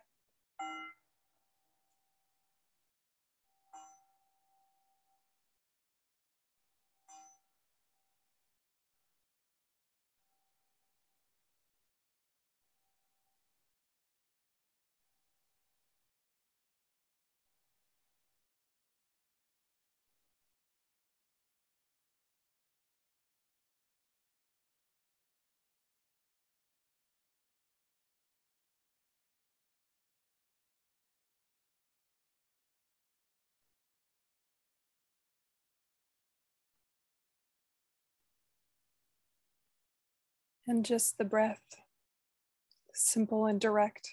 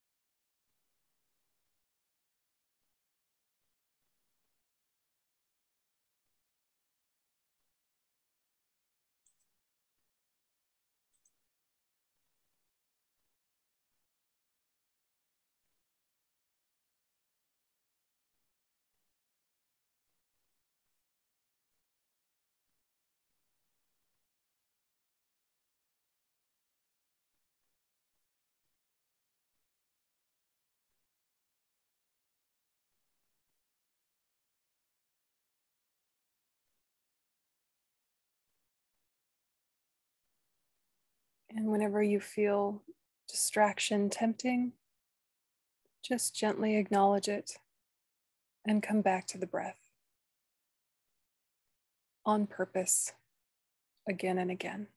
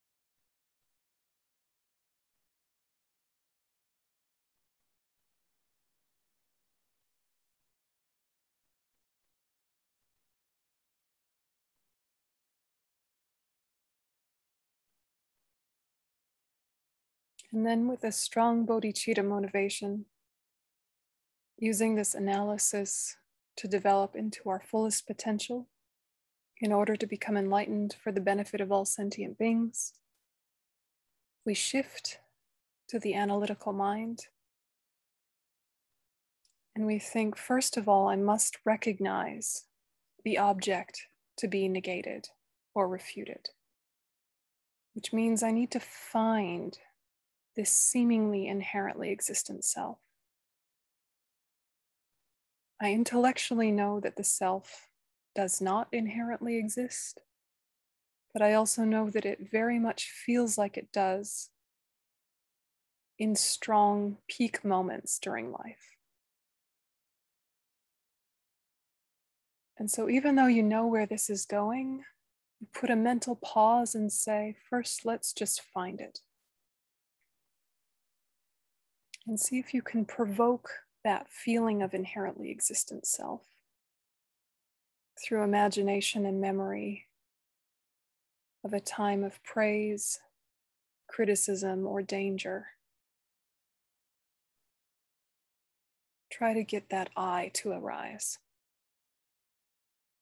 Strong sense of self.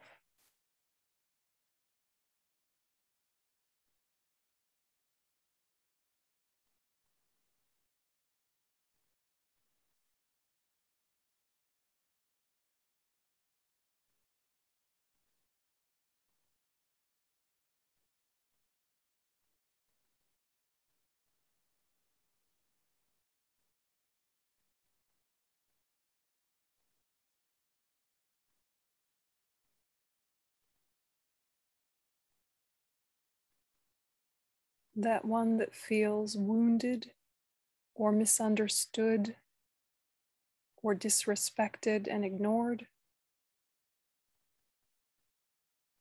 or that one that feels in control and powerful.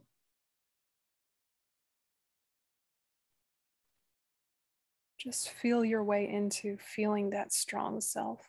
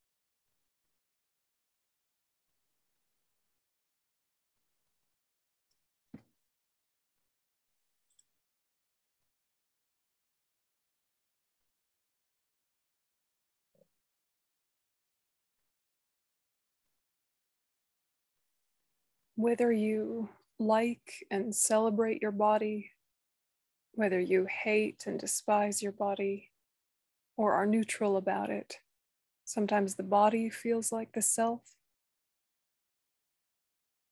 healthy or unwell, good or bad. Just kind of search into that feeling. Sometimes the body is the self.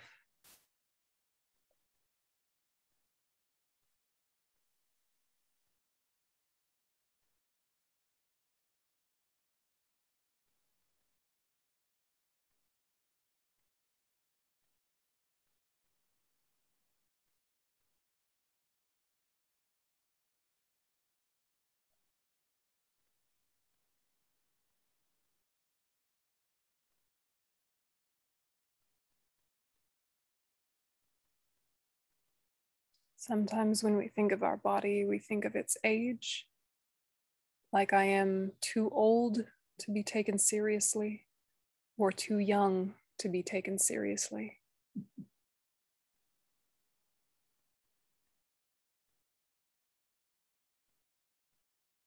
And whether you feel that's completely right or totally unfair, there is sometimes an I at the center of that feeling.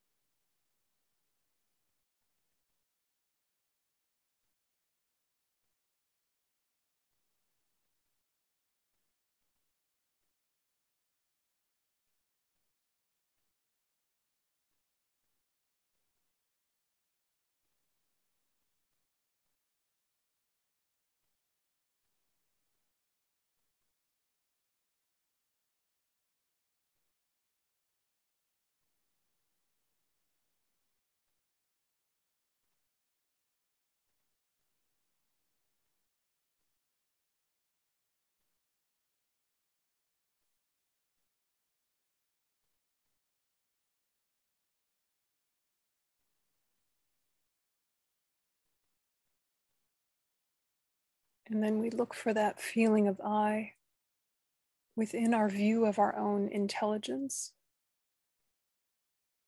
Sometimes the I feels like we are inherently something or someone where information and knowledge is quickly and easily processed.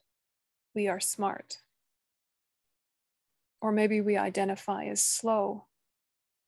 It takes a long time for me to understand. Or maybe we think we're very ordinary, very average. But often the I can be found in our relationship to our own intelligence. Search for it there.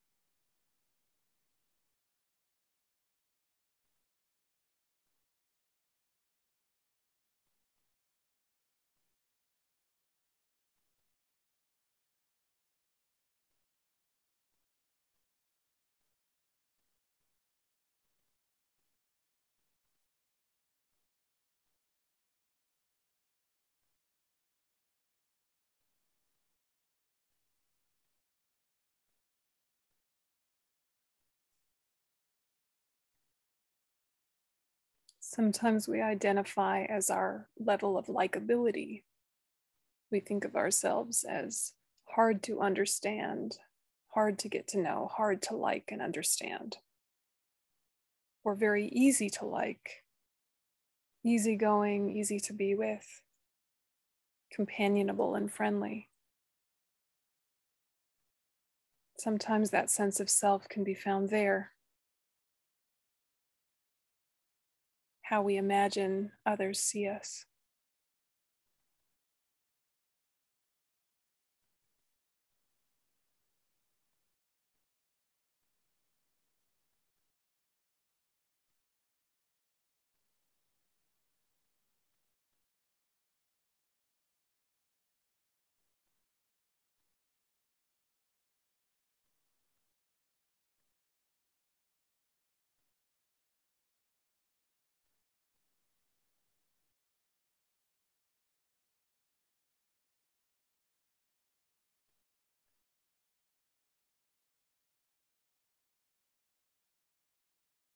And so see if as that sense of self becomes clearer and more defined, don't challenge it yet. Don't scare it away. Say, sure, you're there, you personality, you body. You're self-created in some way. Your experience is added to you, but there was some sort of core, sure. Don't scare away the impression of self. Let it feel safe there under the spotlight. Let it feel as true as it seems in moments of criticism or praise.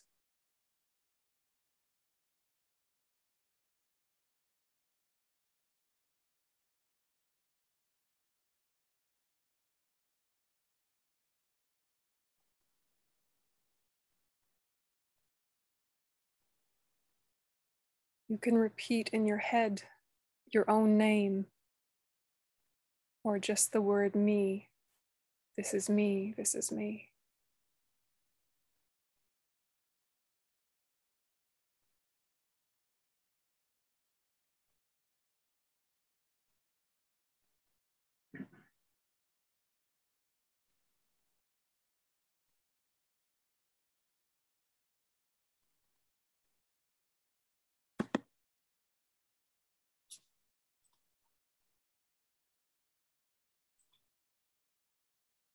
And then very gently start to explore.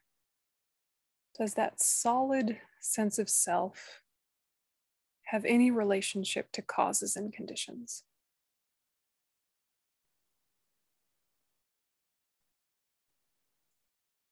You could start with something like your personality. Try and find one piece of your personality that does not depend on causes and conditions, that somehow was magically born out of nowhere, spontaneously and inherently you. I just am this way.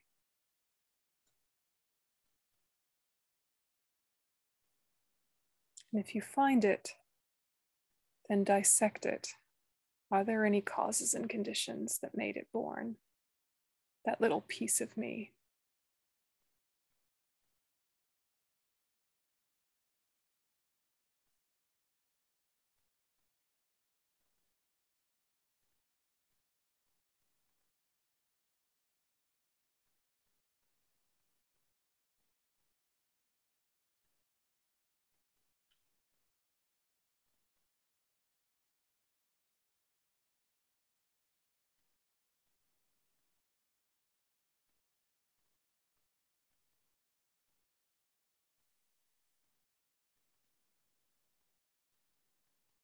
You could take something like, I am a kind and patient person, and then ask yourself, did that come out of nowhere?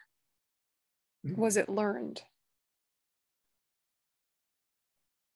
Kind in what context, from whose perspective?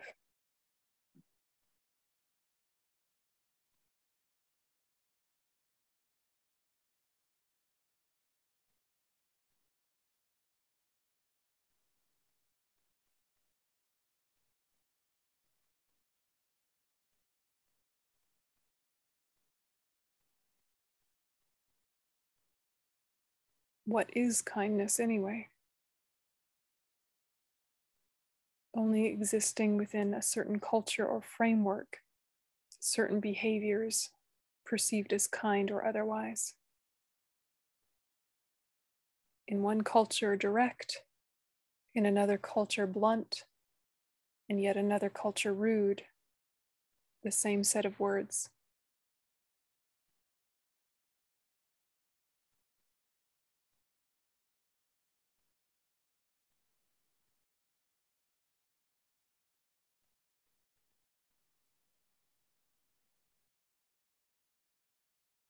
And we can go back to the body. My body, mine. And then think the substantial cause of this body has nothing to do with me. It was the sperm and the egg of my parents. Two totally other people. There wasn't a third little body that invited those components to it.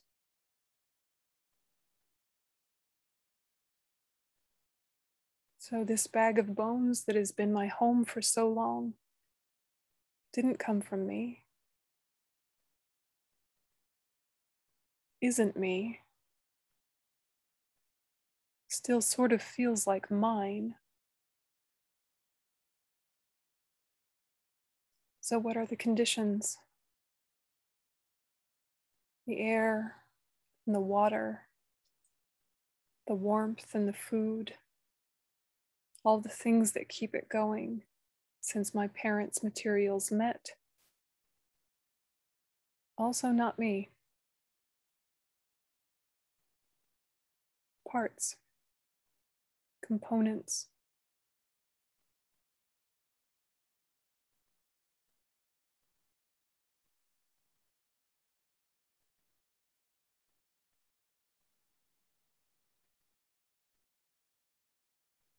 Even my own name probably came from someone else.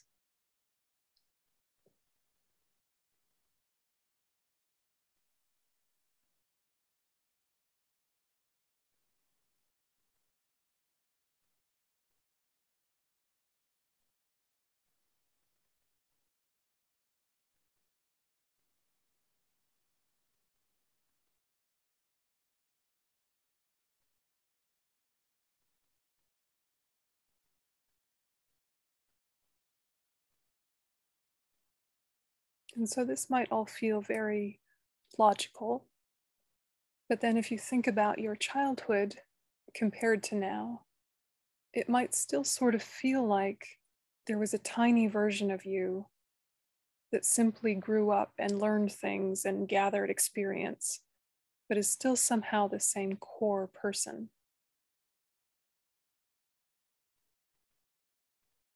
And then you can imagine looking at a photo album of yourself as a child. How small, how different. Look at other children of that age who exist now and think they don't have the behaviors of adults or opinions of adults.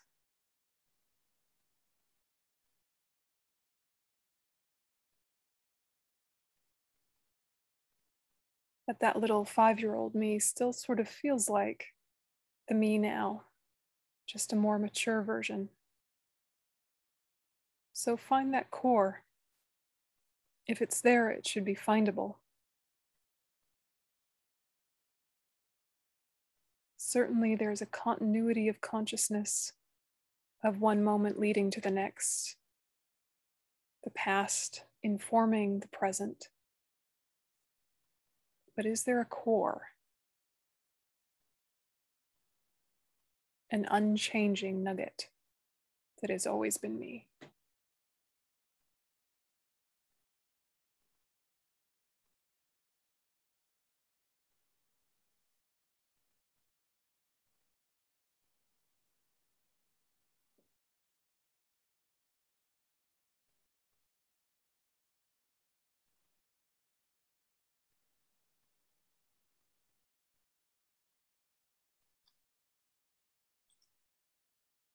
See if you can arrive at finding the non-finding of that core self.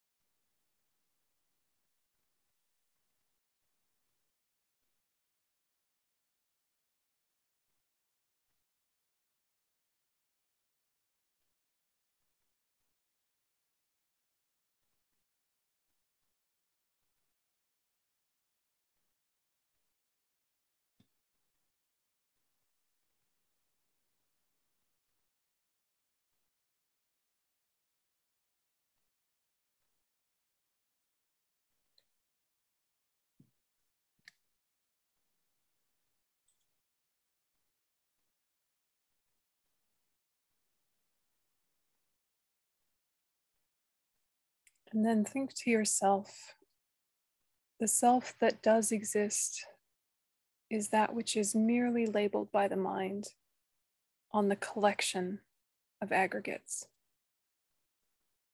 Form, feeling, discrimination, compositional factors, consciousness. There is no I in addition to that or in charge of that. No unchanging component, save for emptiness itself.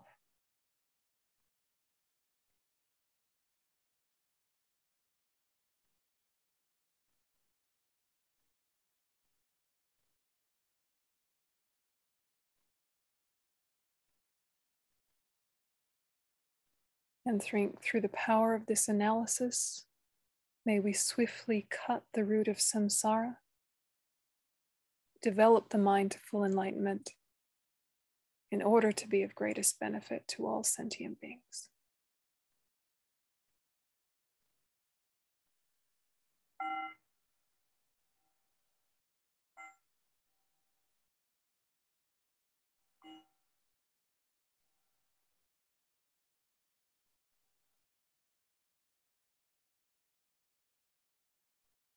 Okay, so you can relax your attention. Do you have any impressions that you feel comfortable sharing or questions?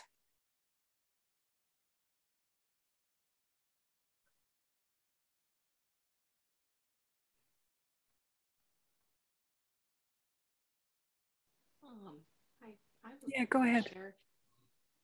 I found it very helpful to search for that fixed I through various means. That was very helpful.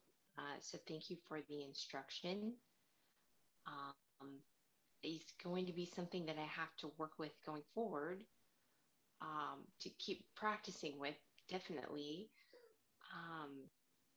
But I did feel like I made a little bit of progress there, looking at, like the blame and then the praise. That was very helpful. Yes, thank you. Yeah, and it warrants repetition for sure. For sure. This is kind of stage one, and we'll do the advanced version tomorrow. But, yeah. Okay. Yeah, this is good for me. Yeah, but yeah, it's interesting, and it's an internal conversation. It's a vital internal conversation for us as Buddhists. Why? Because ignorance is the root of samsara. We want to cut the root of samsara. How to do that? Realize the emptiness of inherently existent self and phenomena and etc. We have to kind of start with what's the lie? What's the pretense? What's the facade? Because if we jump straight to, everything's empty of inherent existence, it doesn't have a visceral lived quality that really confronts the everyday problematic behaviors, or the root of the problematic behaviors. So it's really important to understand this object of negation, but it is a personal, private conversation. It's not something we want to say to other people unless there are Dharma friends in the mood for that conversation. If someone says, I am, I don't know, inherently Swedish, and you'll say, well, at what point did that area become Sweden? At what point did your ancestors blah, blah, blah? And it's like, yeah, you are, sure, no problem. And that's a social construct and doesn't exist from its own side. So both things can be true, but if you start playing with people's identity and they're not in the mood for it, it's like really rude, right?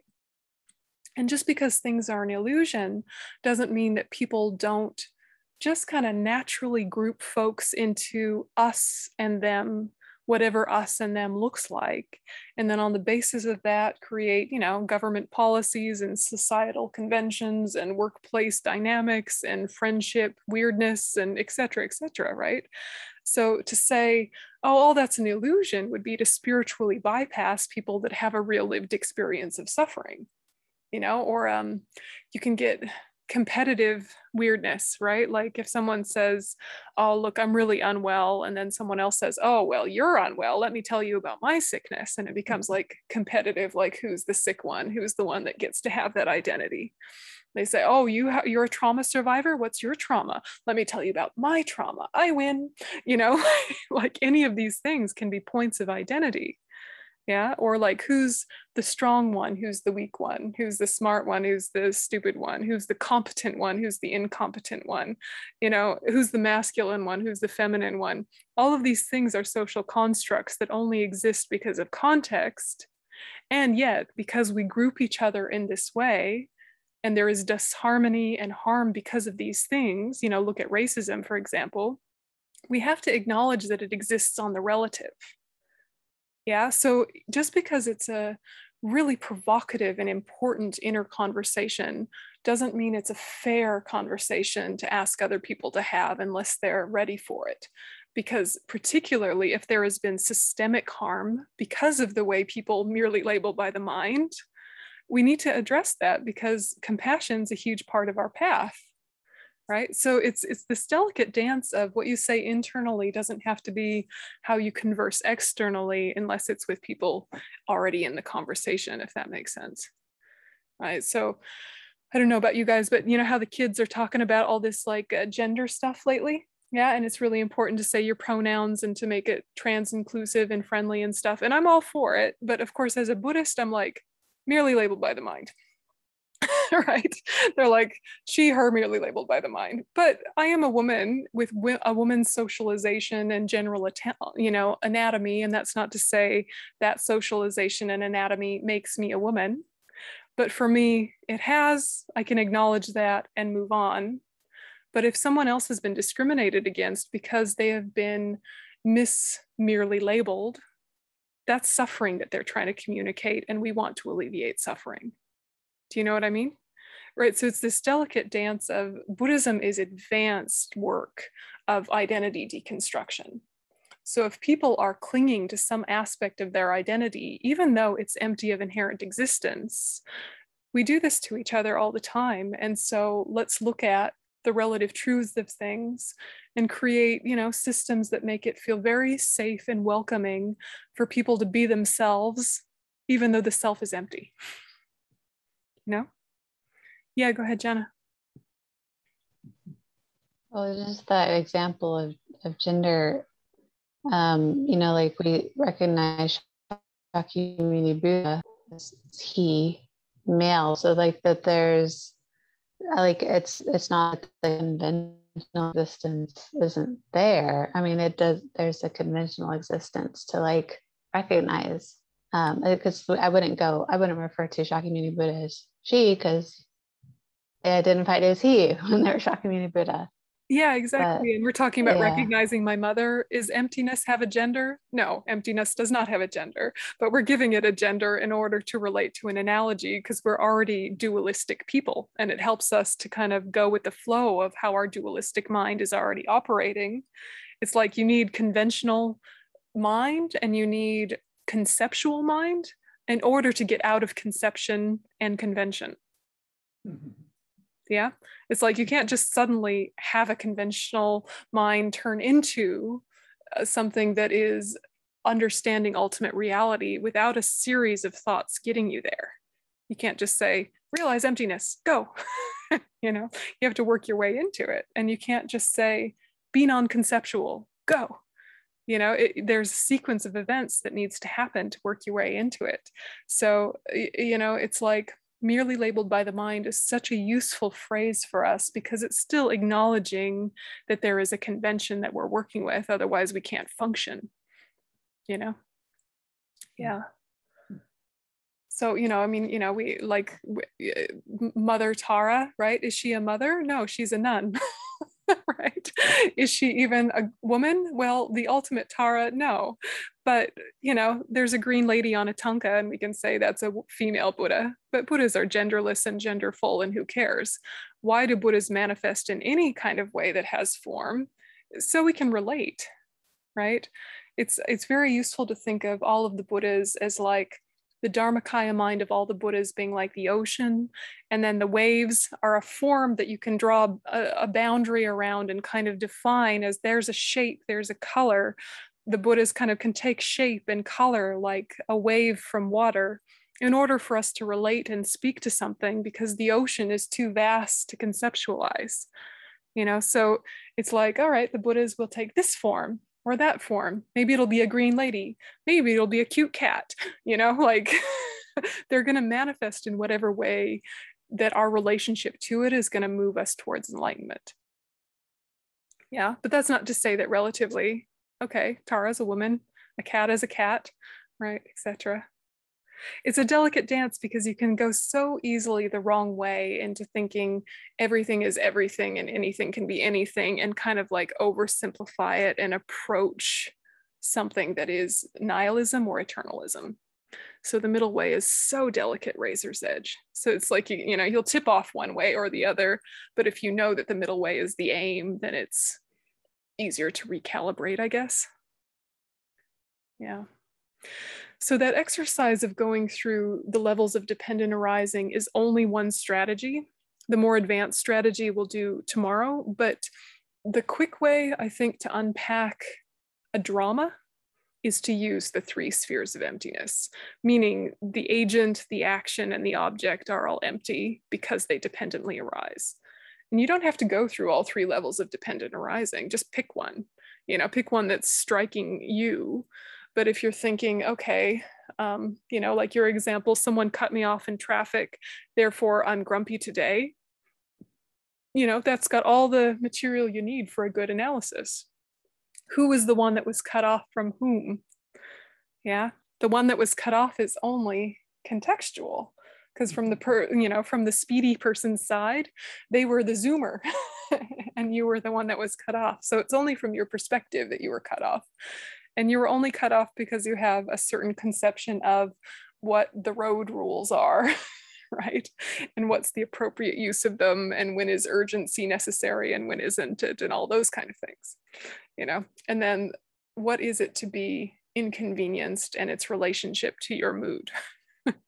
Because I'm sure we've all had the experience of when you've had a huge tragedy or a huge celebratory experience, like a big peak life experience, little stuff like being cut off either way aggravates you or doesn't even faze you at all.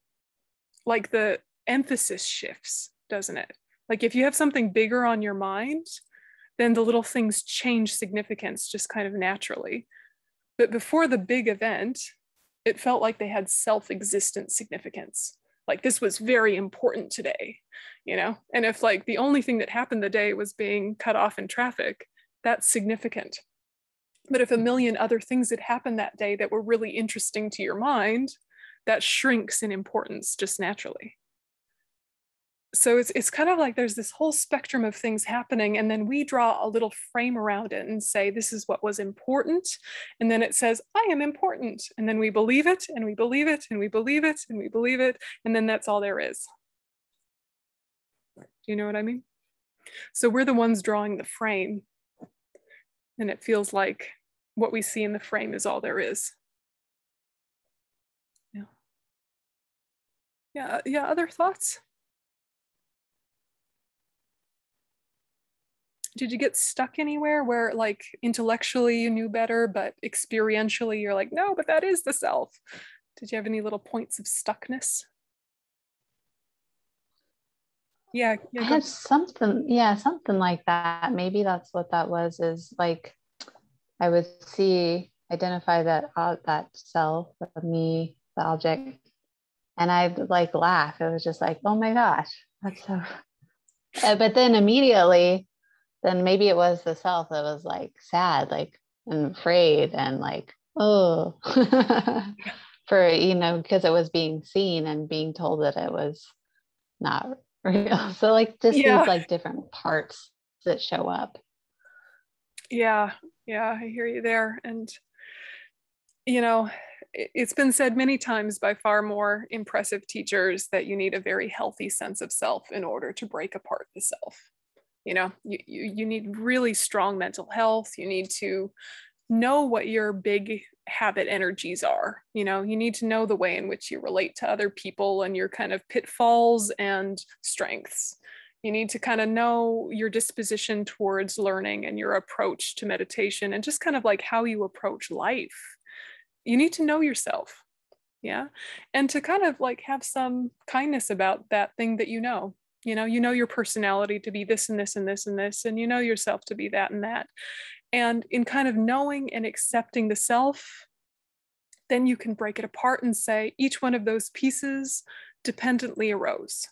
So all the things I love about myself and cherish about myself are learned behaviors that were supported through countless causes and conditions and are only useful in a certain context, but they're there. Yay. All the things I hate about myself and think are ugly and unbearable and unlovable are learned behaviors that existed through countless experiences and causes and conditions. I make absolute sense given my history, just like everyone else. And none of them are the core of me. I don't need to identify with them. but they're here and I need to navigate with them and I need to find ways to heal and move forward. So do you see the way you kind of like, you land and release and land and release? If you're just kind of in this release, like, I don't even know who I am before I even started to investigate, it's like you're too far away from normal convention, and it's like you need to make friends with normal convention to be able to bring in ultimate analysis and it not make you truly insane or truly mentally unwell, as opposed to the way in which we are all lunatic children and no problem. So it's like, it's advanced conversations, even though, we're people that have studied a regular amount, of, I don't know, public school or whatever. Maybe we are university educated, we're relatively smart people. It's not about intelligence. It's about merit or mental momentum and good, kind of the good karma we've created through deep introspection in previous lives and this life that can give us the foundation of safety to pick apart identity without going into chaos. Yeah, because just as Tara is not inherently existent, but still has shape and color and gender and prominent aspects like being of action and protection, we too have certain prominent aspects that we utilize in certain ways, even though they're empty, Yeah, there's a Gompa question. Certain people, I can't speak for others, I can speak for myself, come to here or to another type of religion searching for their sense of self. Yes, lots of people are coming to Dharma centers looking for their self. Where do you go from there if you don't really have a good sense of self just yet? I know this is an advanced class, but yeah. If you don't have a good sense of self, it's not like you. So the Gompa question was basically, if you came to a Dharma center because you're searching and you're looking for the self, maybe the like Oprah Winfrey authentic self, what do people call it? Like pop psychology, like true self, whatever, or like Maslow's hierarchy, self-actualized self, or whatever, right? That kind of stuff. If you're seeking that kind of self, and then you come to a Dharma center and you realize we're saying there is no inherently existent self, what do you do with that information? Is that a good summary of your question? You're saying you have to have a strong sense of self. Yeah. In order to deconstruct yourself. Yes. To become a higher self, for yeah. lack of a better term. So if you don't really know who you are right now, but you want to, so that you can start to deconstruct. Yeah. So where do you go? So how do you find that strong enough sense of self that you can pick it apart without chaos? And honestly, I think it's an inner conversation where if you're feeling that the analysis is creating a wobble with reality that is making it impossible to function, if it's triggering a kind of paralysis, maybe take a step back and focus more on compassion, loving kindness, patience, the more intellectually easy, the more experientially accessible parts of Buddhism. And you start to look at how the relative self responds to that kind of information. How does it cope with moments where patience is appropriate, but anger is the habit? And if you're bringing that really strong self-awareness, well, in the background, part of you knows, I think they're going to tell me that this self doesn't inherently exist, but I'm not really sure what that means yet, but I know it's coming. Then when you see that, like, oh, I do get really angry when this, and this happens, then that self-awareness doesn't make you cringe into, oh, I'm a bad person now that I've finally seen myself. I see how rotten I am to the core. It doesn't go down that spiral. You go, oh, wow, I do have a habit of anger, not I am angry, but I have a habit of anger in this context. That's a deep and important self-knowing, but you're remembering maybe dependent arising that says, and my mother was just the same, or this and this trauma happened and reinforced that habit, or et cetera, so you're not overly identifying with what you see. Yeah, it's just that practice of seeing and going, yep, that's there, I accept. Yep, that's there, I accept. Did any of you guys watch Mr. Rogers when you were little? I'm dating myself, right? But Mr. Rogers used to have the most profound thing, and I know he can be cheesy and American, like put a pin in it, but you know, I'm a closet devotee of Mr. Rogers. And he would say, I love you just the way you are, just by being yourself. And the profound psychology of that is when you're 100% accepted and loved just as you are, then you can change. If someone's saying to you, you have to change, I will not accept you until you change, you almost like solidify and concretize your personality and say, no, I'm going to be like this forever. Humph. Right?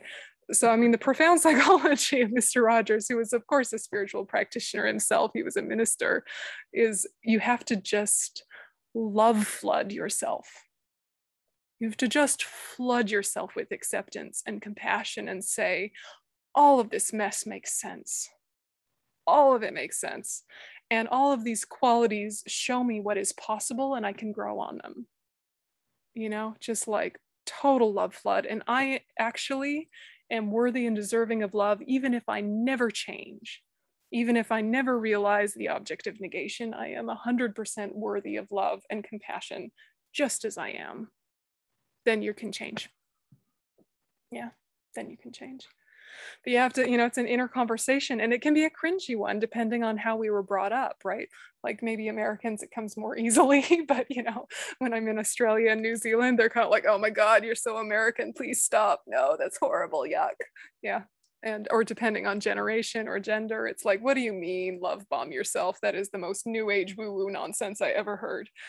You know, like allow yourself to feel that and then look at the logic of it. Yeah, it's not about a sugar-coating self-soothing to make your ego happy. It's about a true recognition that you are a mess because you have innate ignorance, just like everybody else. So don't be so hard on yourself, for goodness sake. We all have innate ignorance. And we have Buddha nature, so not to worry. You can train out of it. You know?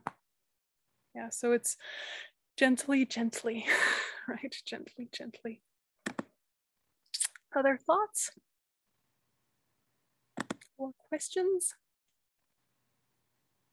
Yeah, Gampa. Have you ever seen a happy ego? Have I ever seen a happy ego?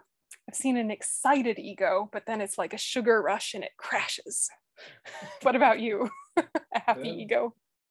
Ego, you can't live with it and you can't live without it. You can't live with it. You can't live without it. So far. There's context. Without context, no word or no action have any meaning. Yeah. But if you would apply that, no system would ever work. Yeah. Including that famous search engine, right? Yeah, exactly. It's and you know, the culture is a labeling and a mechanism, and you know, they call it education. I would call it miseducation. Yes, we have all been miseducated. I'm not sure. Yeah. Thank God. Yeah, yeah, right. So I thought we would just end with kind of a blessing invitation, sort of a meditation. So it'll be visualization. You can look at the screen if that helps you visualize, but if you'd rather just close your eyes, we'll do just a short visualization. This one is from Geshe Lama Konchok, and it's a way to kind of like clear the cobwebs a bit so that it's easier for us to realize emptiness going forward. So it's just a nice little shorty, just a couple minutes. So back into meditation posture, and then we'll do a little short visualization. So just resettle for a sec.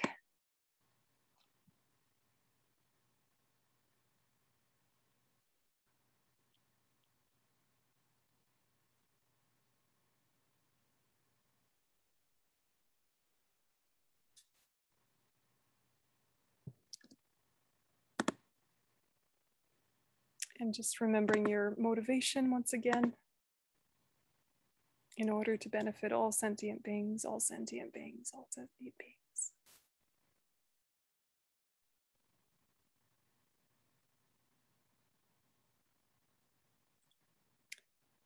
And now visualize in the space in front of you, Shakyamuni Buddha, or if you prefer, simple golden light.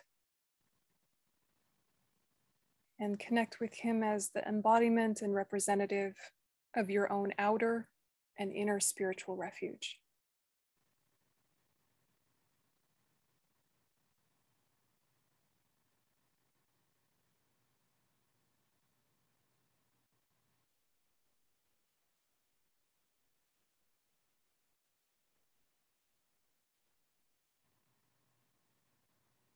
And then visualize Prajnaparamita, the Buddha of wisdom, at the heart of Shakyamuni Buddha.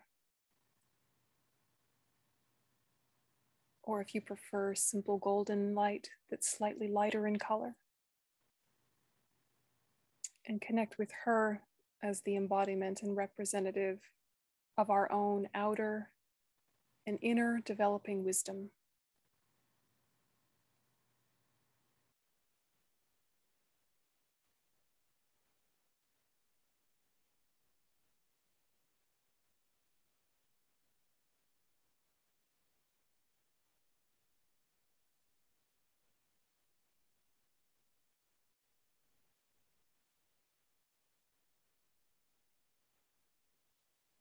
And then at her heart, visualize the syllable Ah. And surrounding this is the Heart Sutra mantra, Tayata Om Gate Gate Paragate Parasamgate Bodhisoha. Or just imagine that you hear those syllables ringing in space.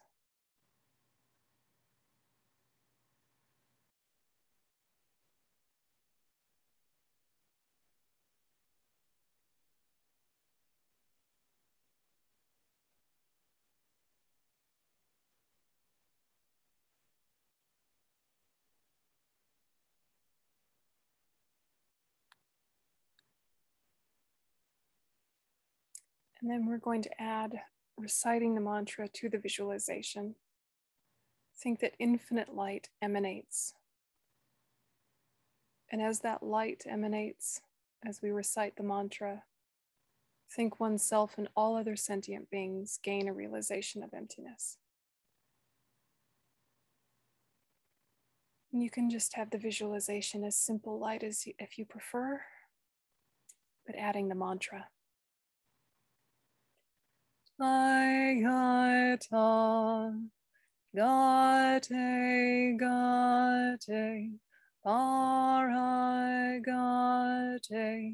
parasamgate, bodhisoha.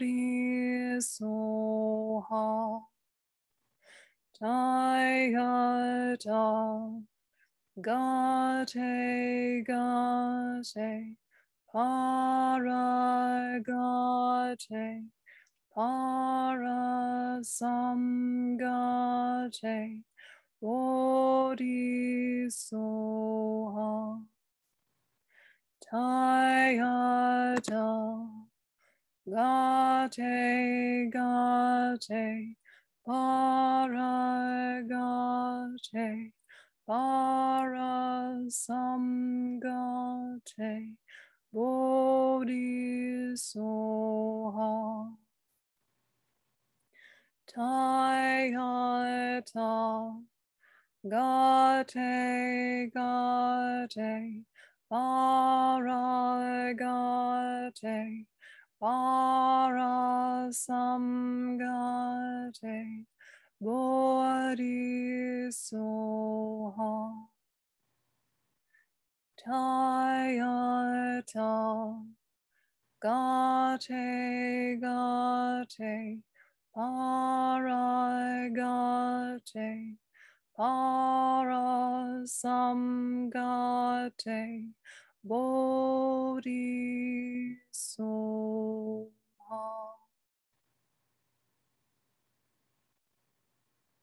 And the mantra, Prajnaparamita, Shakyamuni Buddha, all dissolve into light and absorb into you, blessing your body, speech, and mind.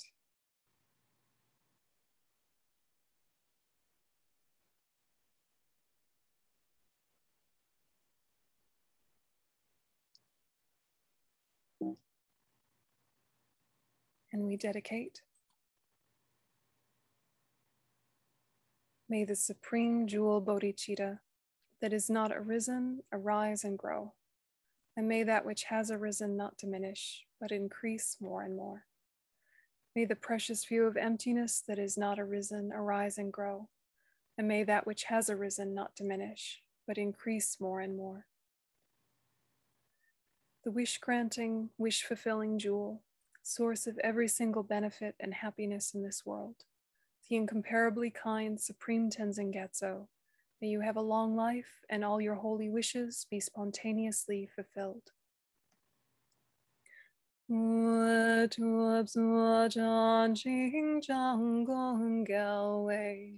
Tenzin Kyom Pelwei Kunzu Duopoze Chusum Kuwei Le Munduro Pada So Duje Gondu Shapten Sho.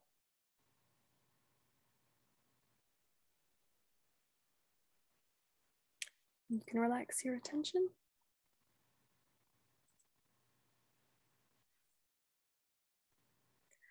Okay, thanks everyone. And we'll meet again tomorrow at the same time for part 2. And I appreciate you coming, even though you were expecting Jhado Rinpoche. Hopefully Jhado Rinpoche will come soon. And thanks very much to LMB for hosting. Thank you, Venerable. Really appreciate tonight. Thank you. Thanks, guys. Thank you so much. What a treat. Oh, great. Go ahead and leave all the